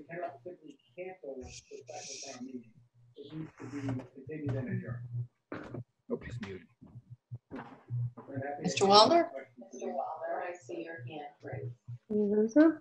Sorry, here we go. Too many buttons to push.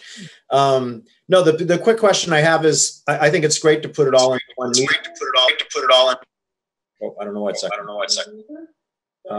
Anyway, let me just mute. No, the quick question I have is, I think it's great to put it all in. Okay. I think we got it. Sorry. So Michael, the big question I have is, I think it's great to combine them together. We'll have more people attend. The big question is, will we have such a packed night that it will be just overwhelming? And I looked at it, I didn't think so. I didn't think there was anything so controversial on there that we couldn't get through the other things fairly quickly. But if we're going to have a collision of agendas, that would be the only reason why I would say we'd have to keep them separate. That's my only question. So I think it's a great question. And my personal opinion is, over the next few weeks, and unfortunately possibly even longer, a lot more is going to be revealed about what our financial standing is going to be at the June town meeting. But I do think that it's fair to assume that some of the more ambitious things, and even perhaps the warrant articles, et cetera, that it's just going, the capital investments as well. I think that it's likely that there's going to be some modifications with regard to that either way. But when you look at the list as it stood at the last meeting, I do think it was manageable for us, at least at this stage, to try to take on everything in a single evening, in my opinion. But I would also note that we have the option to continue the meeting if we are not able to get through things. And we have done that as recently as 2 years ago, I believe. Yeah, that's true. That were necessary. I agree. It looked that way to me, but I just wanted to hear your opinion. Yeah, no, I think it's fair. I mean, look, we don't know where things are going to land financially. There have been years when we have seen a very difficult operating budget, and sometimes that can bring out quite a bit of attendance. And I don't want to foreclose any possibility. I think we're hopeful that that's not the case, and that we're all working towards making sure that's not the case. But that's another thing that I think could be a possibility. But again, our option would be to continue the meeting and do a second night if need be. I'm good. Thank you. Mr. O'Leary, you all set? No, I expect I had some discussion with the town administrator earlier today. My concern is more from a legal standpoint, where we have already notified the purchaser and the seller of the property and the timelines associated with that, and called a special town meeting. My concern is abandoning the special town meeting and incorporating it into the regular town meeting with warrant articles, doesn't place us in harm's way. And I think there's adequate time to get those questions flushed out. So I just didn't want to put us in a bad situation if we are precluding.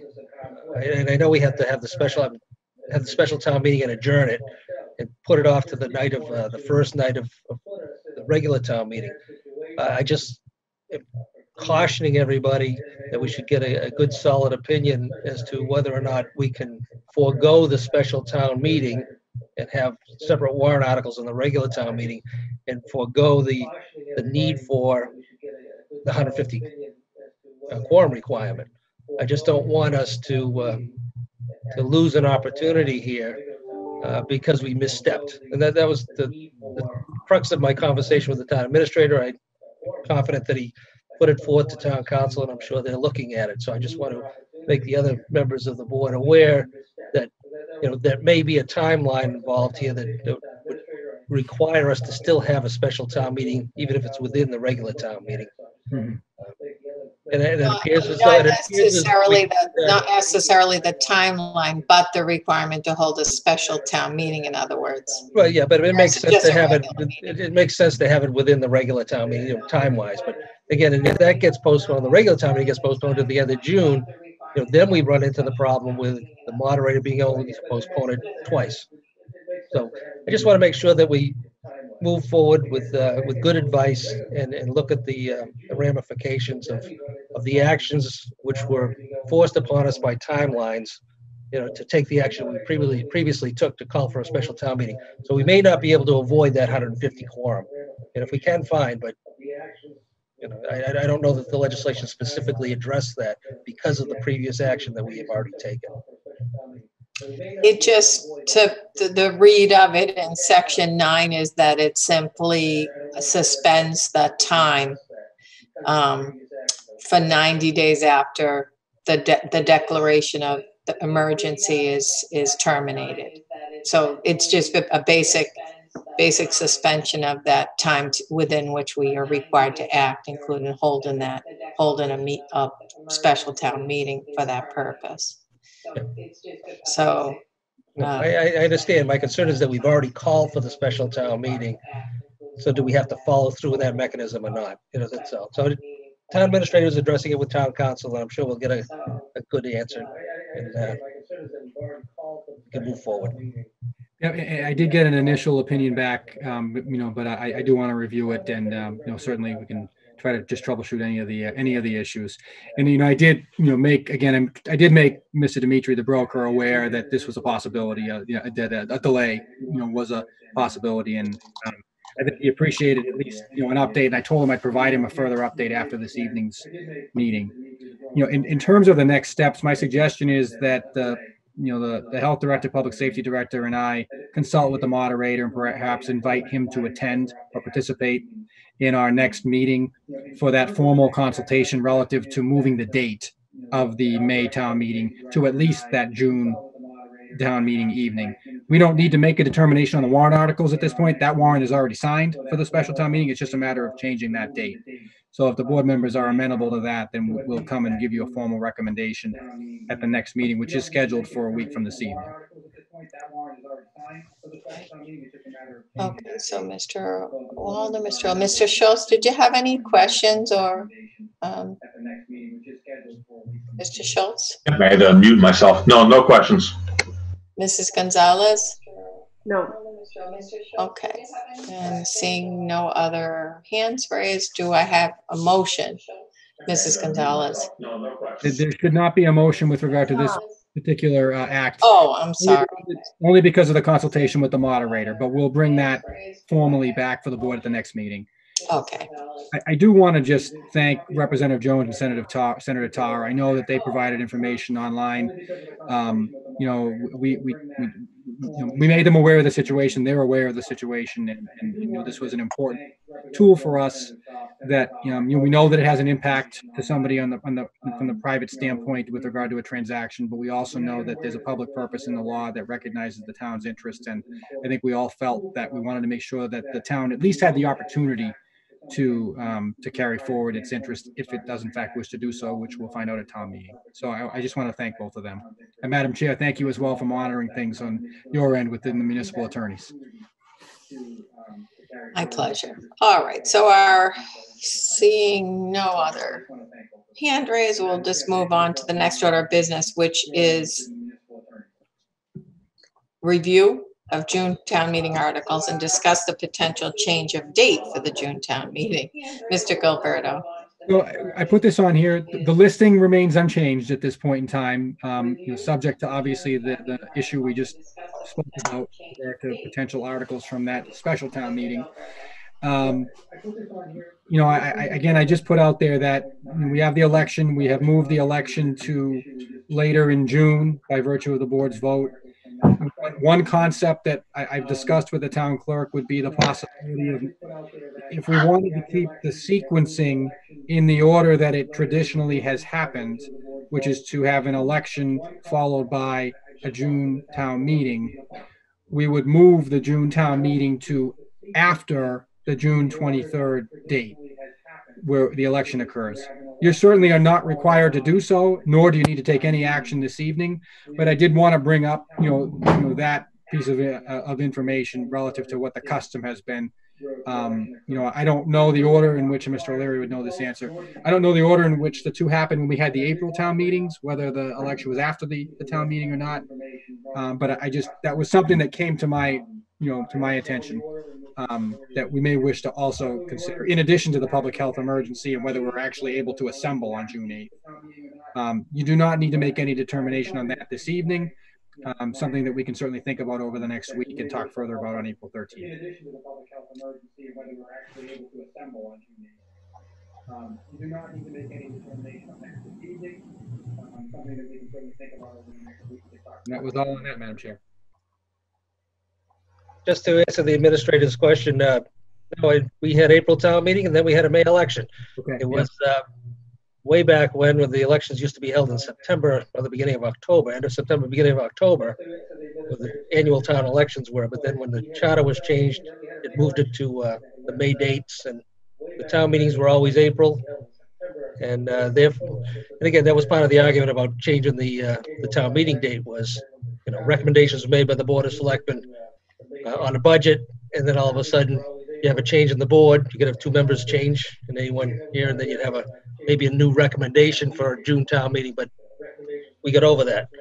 So previously we just had the elections in May, and the town meetings were in April. Okay, thank you, Mr. O'Leary. Again, no action required this evening, Madam Chair. Just sort of putting out there the things that maybe we should think about between now and the next meeting. I just want to make sure while you're here and we're talking about it, that the members have if they have any questions, they can ask of it, and we can revisit it as well. But Mr. Wallner, any questions? Mr. Schultz? Mrs. Gonzalez? Nope. All set. Okay. One other quick question, maybe the administrator could assist us in relation to, or Madam Chair, maybe you could too, in relation to the ability for communities to go to a 1/12 budget should this pandemic thing protract itself and we are able to have a town meeting. You might want to explain to us and the public as to how that might work. Madam Chair, do you want to take that? Would you like me to? Sure. Well, there are provisions in the special legislation that was enacted that would permit us to go to a 1/12 budget and permit us to utilize free cash and unexpended fund balances in enterprise and revenue funds for purposes of expenditures. The necessity of that I think we'd have to talk to our finance director on. But if we aren't able to adopt a budget on or before the 30th, we are permitted now, based upon the special legislation, to go to that 1/12 with notification to the Director of Accounts at the division, the Department of Revenue. And I don't know if there's anything else. We have the Finance Director. If there's anything else you'd like to add to that. No, I mean, you summed it up for us, and I think we will just have to wait and see what happens. Currently we have good reserves and a good amount of free cash still available. So, we're not in a bad situation if we have to go that route. Mr. Gilberto, anything else to add to that? No, not at this time. Questions, comments? The goal would clearly be not to have to go to a 1/12, and the goal would be to have to, we've already been through all our budget hearings, and we have to have the work of putting a fine point on things and moving forward, and the goal would be to get a budget enacted and adopted on or before June 30th. And I think that, we're all mindful of and working towards that goal, continuing to work toward that goal. All right, so with no other hands raised and no vote required on that, let's move to the next order of business, which is, well, actually, we didn't actually review the town meeting articles, and I know it was in the packet. And is there any question with regard to that? It really has remained the same. Correct. It's not changed at this point, and honestly, not much has happened with it since our last meeting. Okay, so we'll move on to agenda item number 10, which is to review the draft open space and recreation plan. And I know that some of our members worked on that and served on the committee. And Mr. Gilbert, if you want to begin, and then we'll pass this off to Mrs. Gonzalez to discuss too, if she'd like to. And I Sure. think you probably have our planner. She is on. That's right. The planner is on. Leanne, I don't know if you wanted to give an introduction and then have Danielle just kind of go through the brief presentation she has. Sure. So this is a committee to update our open space and conservation in order to be able to get grants that we'd like to apply for. Without this being updated, we wouldn't be able to have that. So we've had several meetings and made a lot of progress. If you look in your packet, there's a map, an action plan map, and it's probably something that would explain, you know, a lot of the things that we've discussed and met and talked about, the things that we feel are needed to be updated and looked at. So if you look at those, there's a lot of open space areas in town that have no access. It's kind of one of our biggest things that we've talked about, that we have some great areas that people would like to access, but they can't. So that's something that we'd like to improve: maps and trails and signage and parking, and, you know, there's a lot. But we've mapped it all out so that if in the future we'd like to get some grant money and get some help to get some of those things done, it's here and it would get approved. So I'm sure Danielle has a lot to say about this too. Sure. So is it okay for me to do share screen so I can put the presentation up? Oh. It is. It's a security. Can I do that? You can, but I need to change the security setting because we were just concerned about people Zoom bombing us. I heard about that. Zoom bombed. You can, but need to change the security setting because we were just concerned about people Zoom bombing us. Okay, see if that works for you now, Danielle. Yes. So I think I just choose this. Okay. Nice. See if that works for you now, Danielle. Nice. All right. Can everybody hear me? Yeah. Okay, great. Thank you. So I'll be giving you an update on the town's open space and recreation plan. The goal of this presentation is to involve the select board in the planning process for the OSRP update. I wanted to provide some background about OSRPs, our process so far, and the role of the select board in developing and implementing the OSRP. And based on that background, I'm hoping just to gather some feedback from the select board on the draft OSRP. And this is just a brief overview of what I will cover.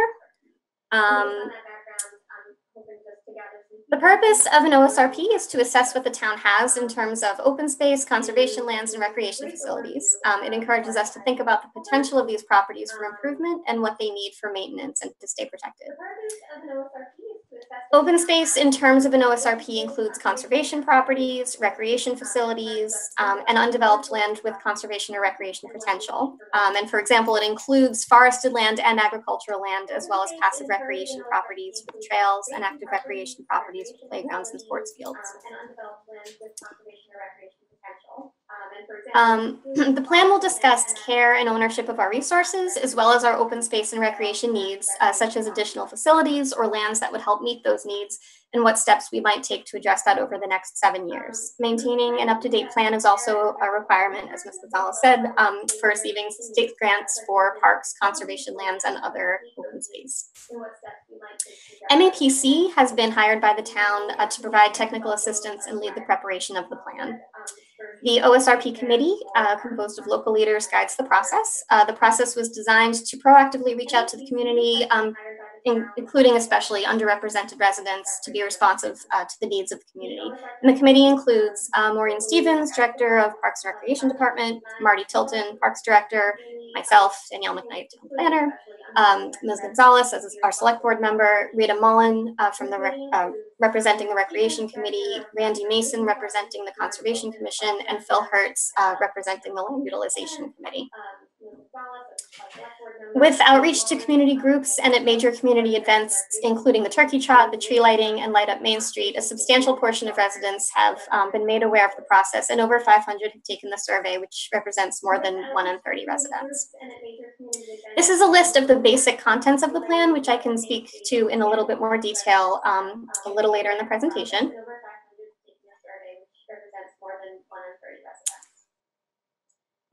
And so far, our process has included a kickoff meeting in November, drafting and circulating a resident survey from November through the end of December, a public meeting, analysis of feedback from the survey, and writing of the draft plan.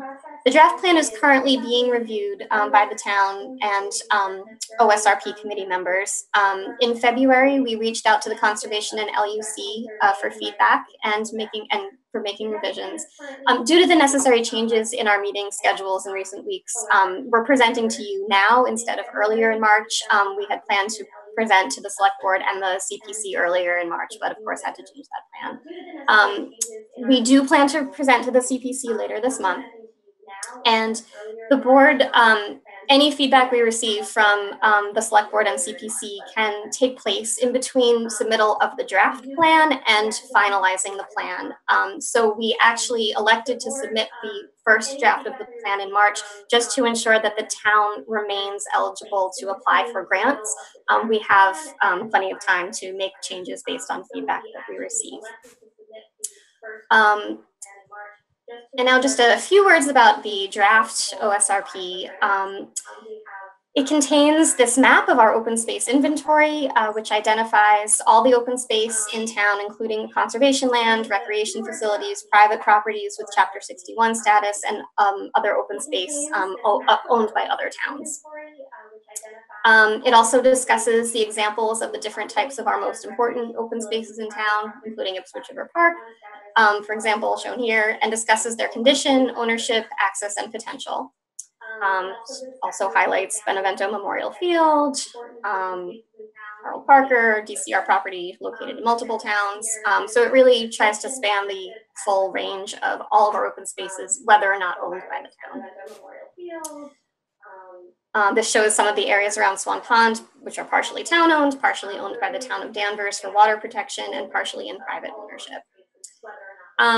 After the introduction and plan summary, this draft will contain 3 sections, including community setting, which is demographics, regional context, history, local development regulations. Then we move on to number 4, which is environmental inventory, which discusses our water resources, habitat resources, climate change impacts, etc. Chapter 5 is lands of interest, which is a discussion of existing open space and land under threat of development, a detailed inventory of all the open space in town, including private and public lands, parks, and conservation properties, a list of the criteria for prioritizing land to protect or develop into parks. Then the community vision chapter is based on the public outreach that we've received. Chapter 7, analysis of needs, is a discussion of what's needed in terms of land protection and recreation facilities, review of park use and maintenance, findings from the community survey. And then we have a goals and objectives section, then moving on to the chapter 9, which is a 7-year action plan, which are the actions to achieve those objectives. And also that section assigns responsible parties in a time frame. And that's actually something I'm going to ask you to take a little time to pay attention to. If you are ready to give feedback on that tonight, that's fine. But if you want more time on that, because the select board is one of the entities that is assigned roles in this action plan. So for the 2020 goals, just to kind of, oh, I see what happened here. Sorry, I didn't mean to do it that way.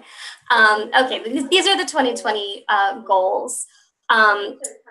If you want to take a moment to kind of read through, these are the goals that have come out of the draft, draft plan that we have so far, based on the feedback and the research that's been done. Provide a range of recreational opportunities for all, maintain high quality of recreational services for all residents, protect water resources, to protect our watershed, protect our natural features for biological diversity, expanding and improving access to all of our open spaces and recreation facilities, providing universal access to facilities and programs, plan and coordinate protection of lands, manage town open space, while encouraging appropriate public use, coordinate protection and management of our recreation and natural resources within the multiple jurisdictions that there may be, including the state, and just to ensure adequate staffing, resources, and communication to implement our plan.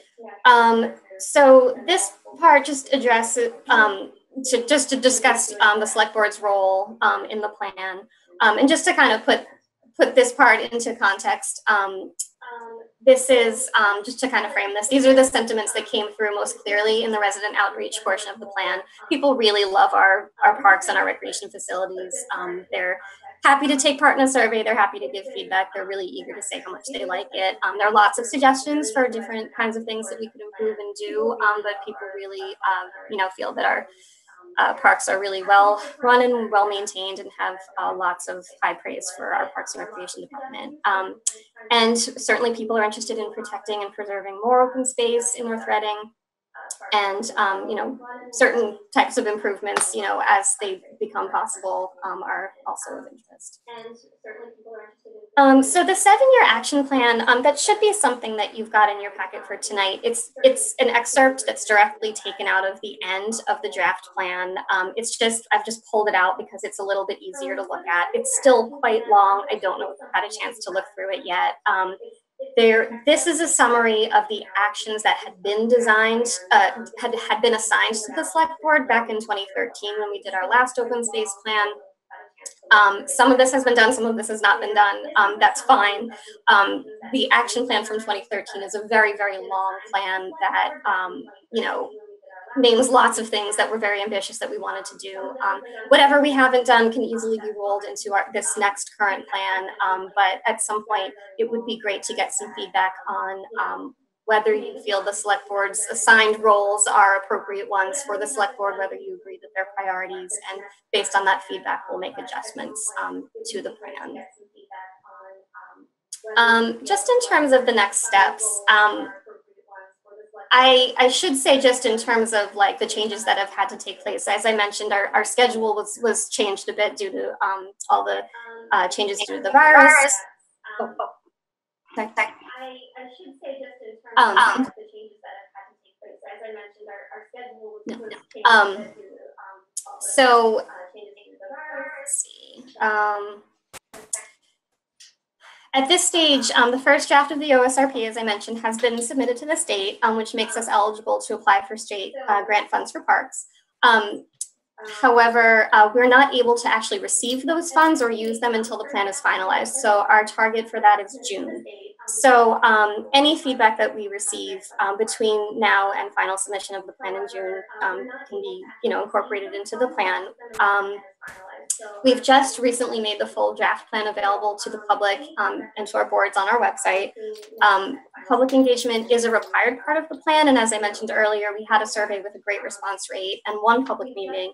We'd originally planned to have information available at the town hall as well as on the town website and social media to complete the last portion of our public engagement, but we needed to modify that.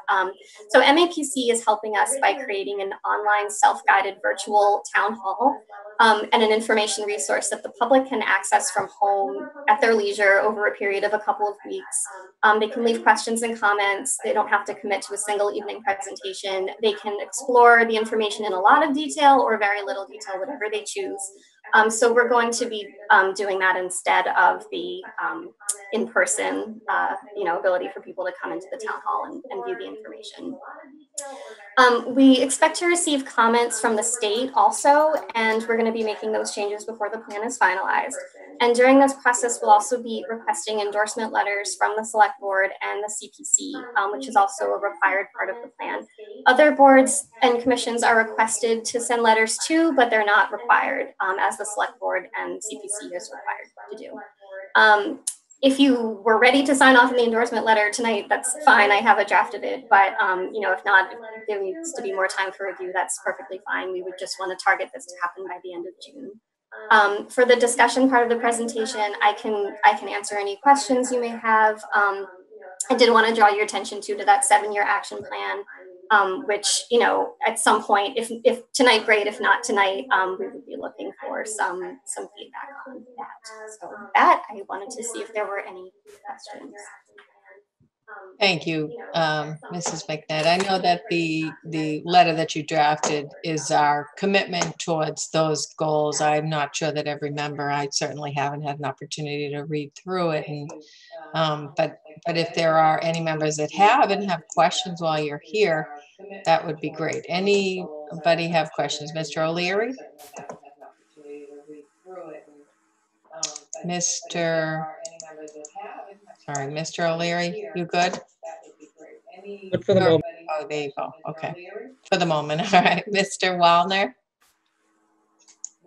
I'm also good for the moment. Looking forward to maybe where we could really drill into what the objectives are and discuss that more at a time when it's convenient to do so.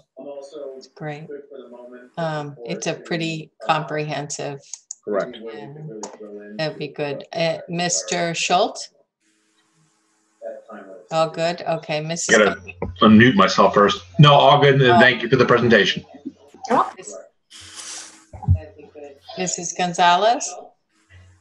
Danielle, I didn't notice, Unmute myself first. No, am I on? thank you for the presentation. Yes. Okay. I didn't notice the historical piece in there at all. Am I missing that? The properties are included in the inventory and in the map. And I believe there is some discussion of that in the body of the report, but let me find it and I can send you that part and then we can talk about whether it's covered properly. I just want to make sure that's in there. Sure. Okay. Okay. And I see no other hands and Mr. Gilbert. Oh, Mr. O'Leary. Mr. O'Leary, unmute. There you go. Is the Planning Commission going to be talking about things such as the Community Preservation Act and recommending to the board that maybe we adopt it, which we haven't done in the past? And in addition to that, have you looked at, and I know it's mentioned where the 61A properties, where the town could provide their option to buy to other nonprofits that may assist? And again, have we had any outreach to, say like the trustees of the reservations or any of those other nonprofits that may have an interest in some of our properties to assist us in maintaining these open spaces? So I don't know that it's come up yet as far as reaching out to other entities like the trustees of reservations, but I think that's a great idea. And I think what I'll do is I will ask our consultant to tell us what our options might be for that. I think that would be really helpful for there to be some discussion of that. And then for your other question with regard to the Community Preservation Act, it's mentioned in the report as a possible mechanism for funding.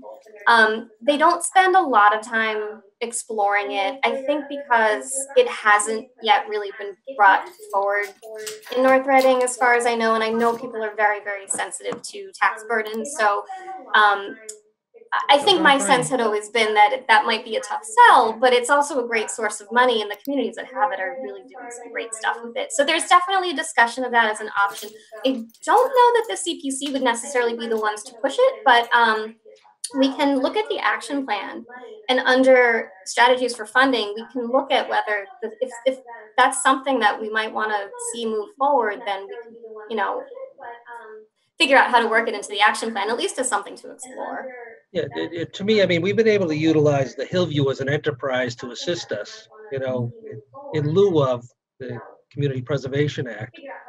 Years ago, I was an advocate for it, but again, it didn't get a lot of legs underneath it because, again, people don't like additional tax burdens placed upon it. But for those communities that have it, it really does provide a significant amount of revenue and options, for providing for open space and affordable housing that we don't necessarily have access to. So, I think it's, whether it's 1%, 2%, and I don't know whether it's up to 5%, but whatever the number is, I think it's something that we should probably be taking a look at. And in relation to other than nonprofits, if you could talk to the consultants and take a look at the parcels that we own that would be maybe likely candidates, maybe the Eisenhower Pond Park or something, which it hasn't been developed yet. But is it something that we could, parlay property that we have to pass off to another nonprofit to assist us in the development of it? But I think this is very comprehensive. There's a lot of material that's covered here, a lot of areas that are covered in the community. And again, as we talk and move forward, whether it be 7 Acres Poultry Farm or there's going to be other 61A properties that I think and I forecast within the next 5 years are going to become available to the town. Whether we have the resources to do it is another question. And I think this is a great step in the right direction. I think it's on target. I think we should take a look at any funding mechanisms that may come available to us. And again, if we need to propose the town meeting to adopt the Community Preservation Act or the ballot, maybe we should do it. Let the people decide, because everybody seems to be on board with preserving open space. When it comes time to pony up and get the money there, it's a difficult question to address. So, if we have a pool of funds available to act quickly, it makes sense. But I applaud your efforts. I think this is a terrific step in the right direction, and I look forward to digesting it a little bit more. Mr. Wallner. Yeah, I should have asked this before. So Danielle, I'm asking for like a focus session. When can you imagine us doing that? Because I did read over the 160 pages today, and the town should be aware. It's an extensive study. I'm not sure if it's on the website yet or not, but it is an extensive study. It has a lot of information. But when would you actually imagine us as the board being able to hear more about this? Because I don't want to let this just slide away. Well, whenever you're able to, the target would really be, so our original timeline for this was finalizing this whole thing by the end of June. And we'd really like to keep to that just in case a funding opportunity should arise. We really want to make sure the town can take advantage of it. So sticking to our schedule, having that focused discussion anytime between now and sometime in early June, just so that there's enough time to make any necessary edits would be ideal. That would really be, that would be best, so that we don't slip in our final submission of the plan. So I guess I would then ask, Kate and Michael, does it look like we have that opportunity to give this some serious attention? I don't think there was any issue of us not giving it serious attention. It's being introduced to us today, and not all of us have had the opportunity today to read through it, nor have there been opportunities for the public to read through it. And I'd like to see some feedback on the public comment. We don't have a typical means of hearing this publicly with public comment right now. I mean, we could set that up, but I'm not at a position in this immediate moment to tell you when that is. And they're also going to be receiving revisions to this, and so at some point we're also going to be looking at other input, as Ms. McKnight explained, that potentially revises this. So I know that there are a lot of recommendations for the board to take on, and I think it's behooves us to give ourselves some time to read through it, absorb it, understand it, see what members of the public have for input as well, and then set it up. I would assume we're going to have more presentation or more questions for Danielle at another one of our select board meetings coming up. Is that what you think, Danielle? So what exactly? Sure. What I was envisioning was maybe one more session after people have had a chance to, first hear this introduction tonight, had a chance to spend a little bit more time looking at the plan, thinking about the plan. We're going to be opening up the virtual open house online, which I'll send out a link about pretty soon. That'll be ready. I would think maybe even later this week. So once people have had a chance to, read through and digest, and even if you don't have the time to read through the entire plan, which is very big, at least focusing on that action plan, which really are just the recommendations and who's responsible for what. I mean, that would really be a great point to focus on if you're not able to focus on the rest of the plan. But sure, I'm happy to come back and have a more focused discussion once that can happen.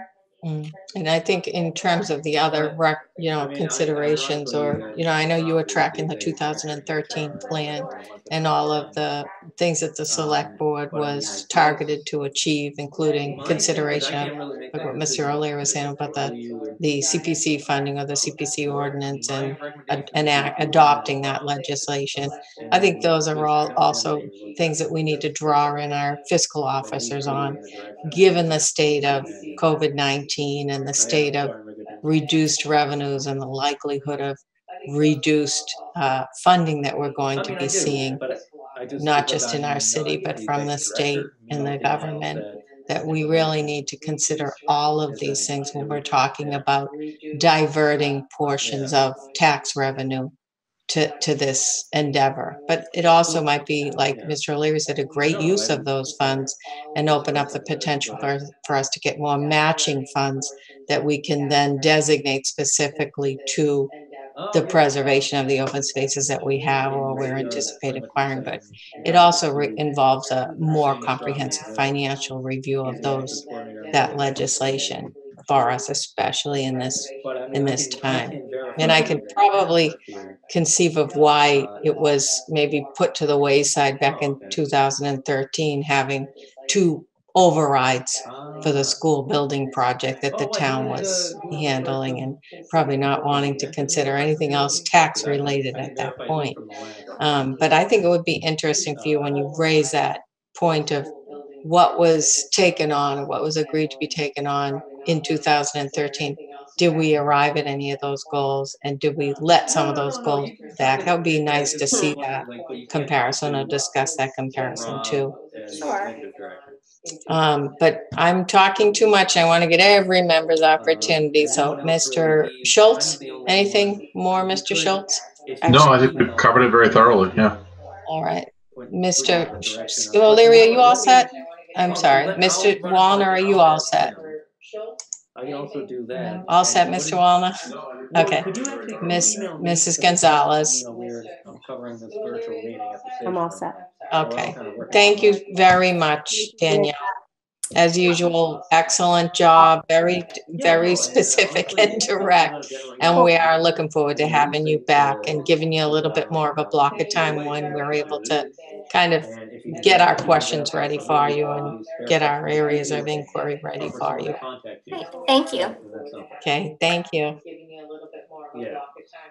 All right, now we're on to agenda item number 11, which is the water and wastewater update. And Mr. Gilberto, are you still with us? I am with you. Yep. And Great. the water and wastewater update. And I know the water superintendent is on. The DPW director with us as well. Okay. Mark, just you tonight? I believe so, yes. Okay. I thought maybe we would just give a quick status update with regard to the water and wastewater items, and really just, I would suggest, or ask if we could keep it brief. I mean, there is some encouraging news. It does lead into the next item, which I'm happy to explain a bit further, or you certainly can explain as well, Mark. Okay, sure. So I believe we all know that the final environmental impact report was submitted to the state in early February. They're in the process of reviewing that. So things are moving forward on that front. Simultaneously, that starts the interbasin transfer review, where we're asking for additional water from the Merrimack River Basin through Andover. So both of those are kind of proceeding along. We've received some comments back from the different state agencies that are involved in this. We've had some discussions with them. Kind of on a parallel path, we've submitted both our formal final designs for the Central Street and Main Street booster pumping stations, as well as a temporary booster pumping station for the immediate need from Andover. And as Mr. Gilberto explained, that leads into the next agenda item. But I will tell you, we've had some discussions with the state. We don't see any huge hurdles. There are a few obviously contentious issues we have with them, but I think we're all working together to try to resolve and come to a finalization so we can move forward with the projects. In terms of the wastewater, we've met with Andover again. Andover's asked us actually to take a step back and look at a couple different possible paths for getting the wastewater through Andover. We had originally thought we'd go a short distance into Andover and then go off to the left of Route 28 and run down through some of the smaller neighborhoods of Andover. They've actually asked us to come up and take the wastewater on a path all the way up to Phillips and look at it from that perspective. They've also asked us to take a look at running it up Route 125 to Andover. So we've engaged our consultants to kind of take a deeper look at both of those paths as well. So that's kind of where the wastewater is proceeding at this point as well. Okay, and questions, Mr. O'Leary? More comment than question. First of all, I think the discussion that's taken place between our consultants and our administrative staff here, and Mark and Michael and Pat, is with Andover is very encouraging and heartening when it comes to wastewater. I think it's made great strides and it progressed a little further than I even anticipated, which is very good. So, for their efforts, I applaud them, and I appreciate Andover's willingness to engage us and ask us to look at other alternatives, as opposed to trying to slow us down. They actually, it seems somewhat encouraging. So that's very good in relation to wastewater. In relation to the water, again, making tremendous progress in relation to getting the location secured on Main Street and the temporary solution to our problem in relation to the west side station having to be shut down and addressing that situation. So things are progressing very well. And again, despite all that's going on and everybody having to do things telecommuting and all the rest, they're doing a terrific job of moving the projects forward. So again, I appreciate all the effort that's being put into it and the progress that's being made. And I also appreciate the state's input and their recognition of our timelines and working with us to address our concerns. They've made their concerns and issues known, and we've been able to address them, and they've been responsive. So that's it's very good. All heartening. Thank you. Thanks, Mr. O'Leary. Mr. Wallner, questions, comments? I was just going to ask, why were they asking for you to consider alternative routes for the pipe? I guess, and is there any impact on us because they asked for that? So it is a little bit of a time delay. It's a little bit of a step back for our consultants to go in. If we had proposed a path and they said, "Oh yeah, we agree that's the best path," they obviously understand their system better than we do. So we were making some assumptions that may have looked good on paper to us, but maybe in their actual experience with their system, they had some different thoughts about that. I think the Route 125 corridor is appealing to them because it doesn't impact them very much. You're not going into one of their residential neighborhoods and digging up a street. You're basically dealing with a state highway. So I think that's why they kind of asked us to do that. It has the minimal impact on Andover. They could have other needs out there too that they're looking to help, solve with one time putting the shovel in the ground. So going up Main Street might have worked better for them. It's something our consultants, not knowing their system as well, didn't understand. So we're taking a step back to look at that.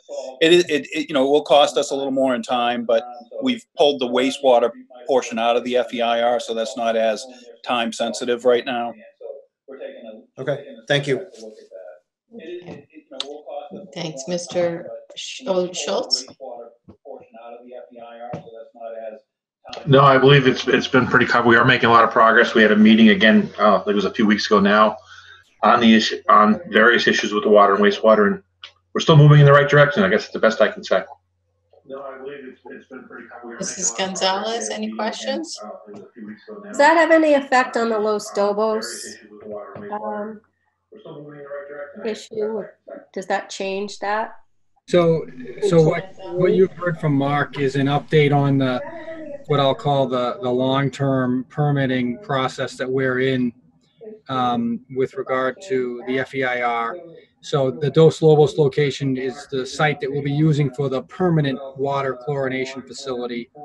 I think as we've discussed, we've been looking at the need for a temporary water chlorination facility, which we can provide the update on under the next agenda item. Okay, so that doesn't matter. That doesn't change that. No, we're still looking to use the Dos Lobos location for the permanent spot. I spoke with Mr. Dimitri, the property owner, this evening about it, and it very much is in the queue. I think we're looking and we're hoping that we'll be able to expedite that faster than it normally would have gone, because we have an opportunity to take advantage of lower traffic volume in the parking garage. There is still some work to be done on that, and we're trying to move it forward, all while keeping our eye on the ball for this season, for which we need to get that temporary chlorination facility up and running as soon as possible. Okay. No other questions, no other hands.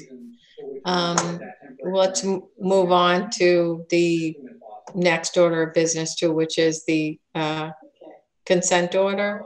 Yes. For potable water, and it was in the packet, and I know Mr. Clark just mentioned this, but why don't you, if you don't mind, explaining to the members what this is all about? So this document is, I think, and Mark, correct me if I'm wrong, but this document is, often a document that a community would be reluctant or concerned to see placed before it from Mass DEP.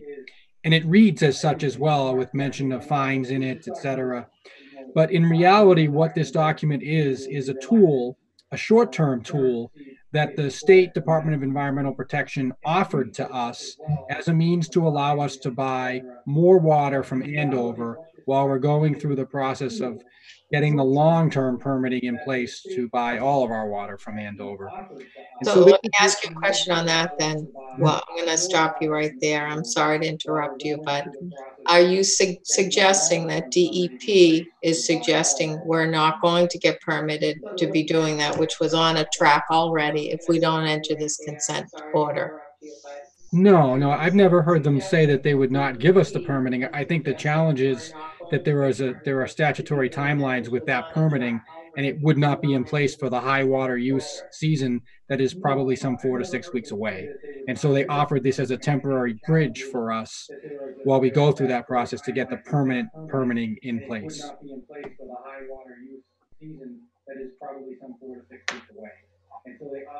Okay, why don't you go over what the terms and conditions of it are then? The major terms and conditions that are going to impact us. Excuse me, Madam Chair, but this is a direct correlation with the level of contaminants at one of our well sites. We had to react to it. Is that correct, Mark?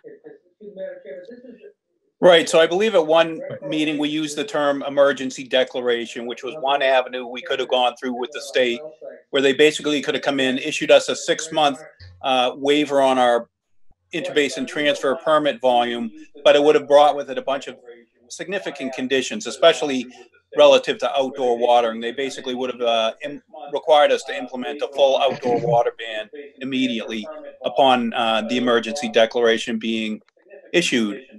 This administrative consent order, we sat down and talked with DEP. This was a different avenue that they felt they had 2 ways to do the same thing. And this is offers a little bit more flexibility on their end, as well as giving the town a little bit less drastic implementation of conservation measures. So this basically allows us, the wording is, it's fairly broad in this, that it allows us to immediately draw what will be our permitted volume of 3 million gallons a day instead of the 1.5 million gallons a day. So we can draw up to 3 million gallons a day. Now that we don't use 3 million gallons a day in any day at this time. So that was a 99-year projected volume with build out with sewer in North Reading. So we can draw up to 3 million gallons a day. But therefore, we're not allowed to draw that yet because we don't have the infrastructure in place. This is all the information that you've presented to us previously. So we're working on getting the infrastructure in place that doesn't exist to be able to draw up to that. But that's what all this permitting process is about. With regard to West Elm, it was already taken offline, and that's what the presentation to us was recently, and we aren't drawing from that. So the need for a consent order, I'm completely puzzled by it still, even with the explanation. So at some point this summer, with our West Village water treatment plant being offline, we're going to be in a strait where we're either going to have to implement very stringent water restrictions or find some other source of water.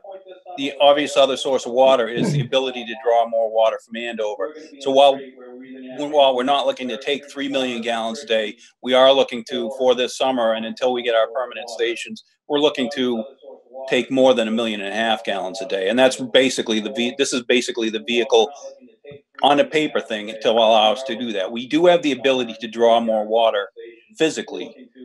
this is the regulatory mechanism for that.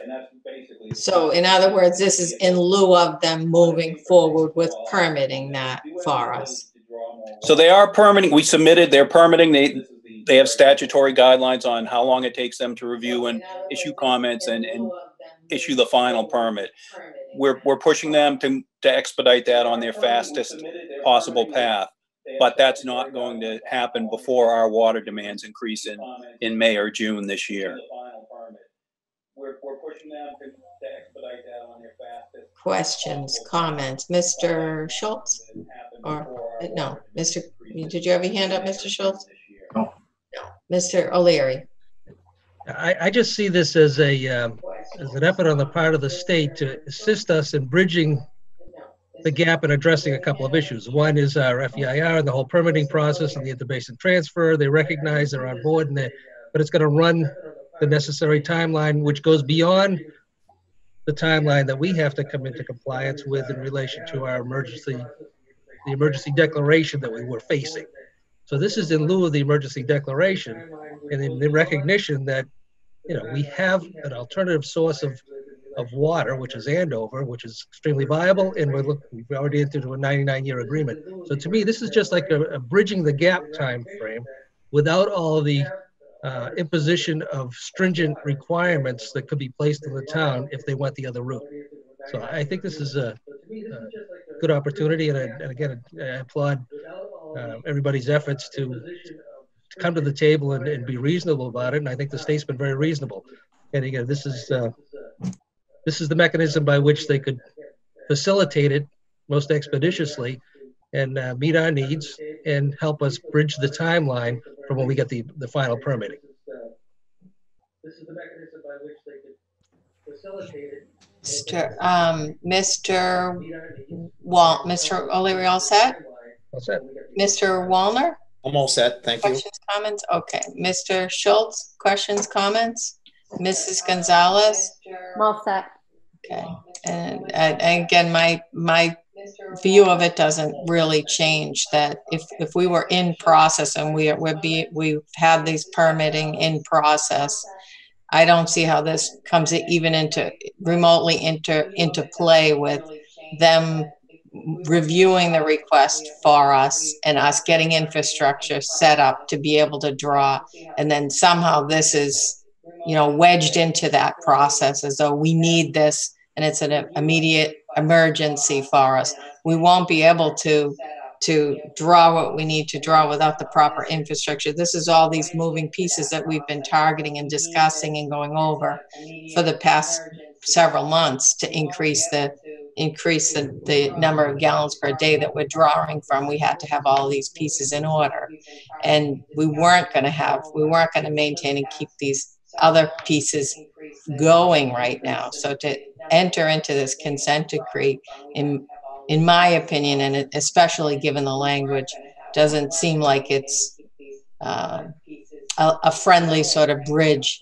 It seems like it puts burdens upon us for something that actually isn't even a regulation yet.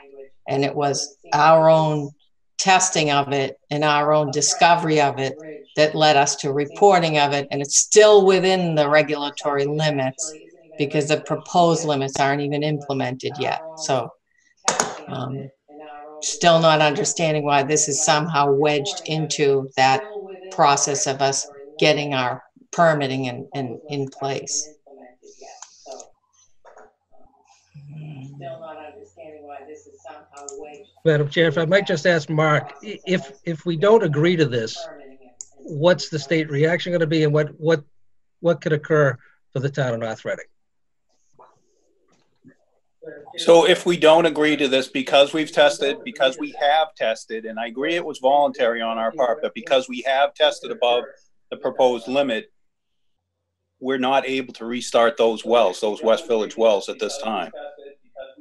So we're going to have to adopt fairly stringent water restrictions for the upcoming watering season. And what's the deadline for them to review the permitting that we've applied for, or we've submitted? It's completed, it's under review. How long is it going to take them? So there are two steps to it, as we've gone through in the past. There's the FEIR review, which is well underway. The comments are coming back on that. We should have comments back from that, and then we're going to have to respond to those comments. So that's a couple of month period. The other thing that's kind of taken a parallel path is the interbasin transfer, increase in the permit volume we have.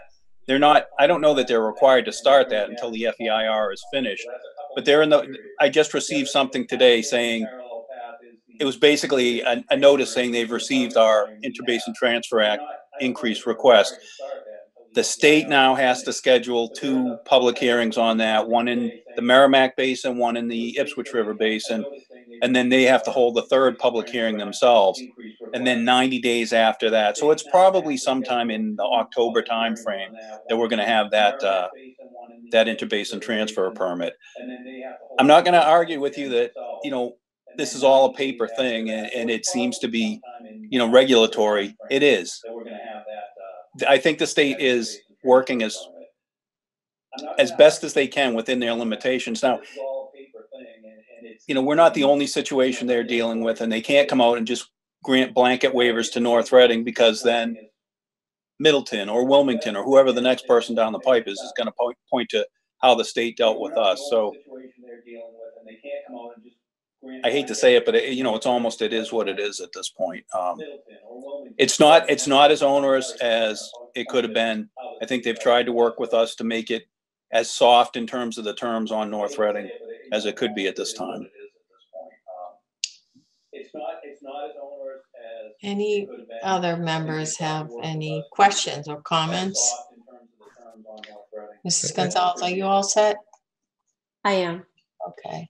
Just, again, Madam Chair, I just think it's important to understand we've got this time period, a 6-7 month time period where we're faced with this dilemma, and this is what bridges the gap for us. And again, hopefully come November, you know, we're in far better shape and have more permanence.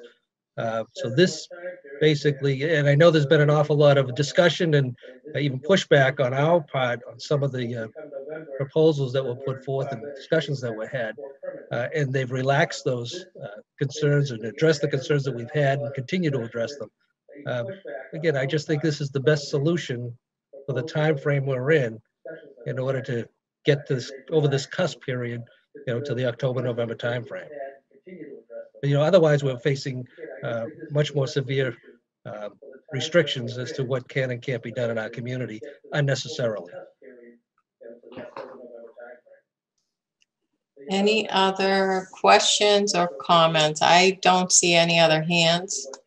Mr. Gilberto, any other hands or comments? No? No. All right, so this is up, I believe there is a vote in the packet on this. There is a motion, that's correct. A motion, excuse me. Mrs. Gonzalez, do you have a motion? Madam Chair, I move to approve Massachusetts Department of Environmental Protection Administrative Consent Order and authorize the town administrator to sign. Second. I have a motion and a second by Mr. O'Leary. Any further discussion?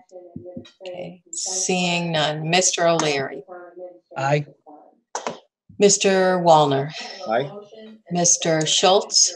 Aye. Mrs. Gonzalez. Aye. And I vote no. The motion carries. 4 in favor, 1 opposed. Yep. We are on to next order of business, which is approval not required plan for map 78, parcels 1723 Riverside Drive. Vote to authorize the chair to sign. Mr. Gilberto. Thank you, Madam Chair. So this is very similar to the property that we dealt with out on Burroughs Road a couple of months ago. It's a property located on Riverside Drive. We were approached by the owner, Stephen Carrero, relative to his desire to buy all or a portion of the property. And the feedback that we provided to him was to work with an engineer to try to come up with a plan that carved out the portion of the property he was interested in buying He has done that, and the plan was in the packet. I believe it is on page 97 of the main packet. And you can see his home is the number 25. The property that we own is now shown being divided into 2 lots with 30 feet of frontage each, lot 17A and lot 17B. I know that Mr. Carrero is interested in purchasing lot 17B. I've heard that the property owner at the property next to that lot may be interested in purchasing lot 17A. The motion that we've put before is to authorize the chair to sign the A&R application to the Planning Commission. And once that occurs, it'll go to the Planning Commission for action. And once approved, the board will have the opportunity to put it out for auction. Okay, questions? Mr. O'Leary? No, thank you. I think we've talked about this at length. All right. Mr. Wallner? I'm good, thank you. Okay. Mr. Schultz? No, nothing to add. Mrs. Gonzalez? All set. Okay, so. And Madam Chair? Yes. I see somebody with the initials SC on there. I don't know if that's Mr. Carrero, and if it is, if he wants to add anything. Okay, so. I don't see any hands up. Do you see no comment? Okay. All right, seeing no further comment. Do I have a motion? Mrs. Gonzalez? Madam Chair, I move to authorize the chair to sign the approval not required application for 23 Riverside Drive, map 78, parcel 17. Second. I have a motion by Mrs. Gonzalez and a second by Mr. O'Leary. Any further discussion? Seeing none. Mr. O'Leary? Aye. Mr. Wallner? Aye. Mr. Schultz? Aye. Mrs. Gonzalez? Aye. And I vote aye, so the motion carries unanimously. Next order of business is Town Administrator's report. That's correct, Madam Chair. Just two items verbally for this evening. The first is that the DPW Yard Waste Drop-Off Center opened for the season last Monday, March 30th. Right now, it is open only during DPW workdays from 8 a.m. until 3 p.m. We also have a curbside yard waste pickup scheduled for this coming Saturday morning, and items should be curbside by 6:30 a.m. Thank you, Madam Chair. All right, old and new business, right? Are we up to old and new business now? Thank goodness. Yes, Mr. O'Leary. I just want to, again, thank the Easter Bunny for his presence around town and adding some pleasure and levity to what everybody's experiencing. And it's a fine public service, and look forward to you having stopped by my house next Sunday. That's all, Madam Chair. Thank you. Mr. Wallner. I just wanted to comment that Mike Gilberto had put in the paper March 24th, a letter to the editor that I thought was really heartfelt, and I really appreciated it, and proud to be on the same team as you. So thank you, Michael, for that. Thank you. Thank you. Mr. Schultz. Michael, I think we have a special guest that actually stuck around North Reading for one more day. If you could bring him up for us. I think we can see him, right? Can everyone? You got to make him the main picture. I thought we were being Zoom bombed. I can't see anything. So I think he needs to talk to be able to be brought up, or you got to click on You him. may need to. Oh, I see him. Hold on, let me see if I can do that. Oh, okay. There he is. He is. Yeah. He was all over North Reading the last couple of days. I did hear reports that he was still around for one more day, and he'll be back on Sunday to deliver the candy for the kids. But he's a Hornet too. He brought some Hornet stuff. But we want to thank him for all the joy he brought to the kids this weekend, and also thank Sean Delaney for reaching out to him to have him come to North Reading, and for Michael Prisco for being the chauffeur of the Easter Bunny for 2 full days. So thanks a lot, EB, and hopefully we'll see you on Sunday bringing all the candy to all the kids. Thank you. Thank you, Easter Thank Bunny. you, Mr. Bunny. All Okay, and Mrs. Gonzalez? I'm just gonna repeat just how amazing this town is, with all the what everybody puts into, just spreading some happiness and trying to make the best of a bad situation. It's just great. That's all. Okay, thank you. And then to continue on in that vein, I want to thank our town employees. I think these remote meetings highlight these people are still actively at work, intensely working to keep our government running. Thank you to the town administrator, the finance director, the planner, to the water supervisor, to everybody that's joining us. These are people with children that they're taking care of, families, their kids are home. I also wanted to mention kudos to the school department for getting us up and running with some online training for our kids and keeping them engaged and active, so we're not dealing with regressing in their education and moving them forward and keeping them on task. But all of these people that are here today and participating and helping us and continuing to be the face of the town for us in their online postings, letters to the editor, we really appreciate all the effort that you're doing under these circumstances. It's difficult enough for anyone, but juggling all of these things, especially and trying to work remote, coming and going with everything that's happening, we really appreciate the effort. And also, of course, we want to thank our police and fire and all of our public safety people and the DPW, our public safety people, and appreciate all the efforts that you're doing to keep everything running for us. And that's it. From I see no other comment, and I'm gonna go to, we have to adjourn we have to take a vote on executive session next. So we're not done, but the rest of you can sign off.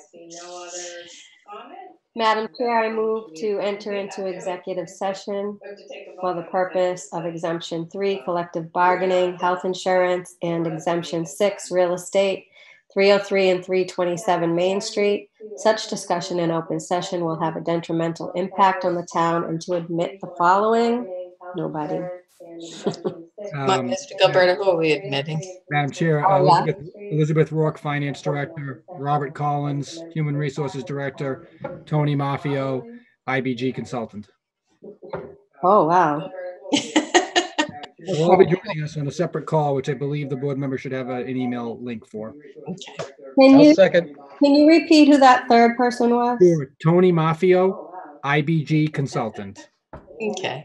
So I have a motion by Mr. Gonzalez and a second by Mr. O'Leary. Any discussion? Mr. O'Leary. Aye. Mr. Wallner. Aye. Mr. Schultz. Aye. Mrs. Gonzalez. Aye. Aye. And we're only reconvening right for the purpose of adjourning after executive session's over. Correct. Okay. Thank you, everyone, for joining us.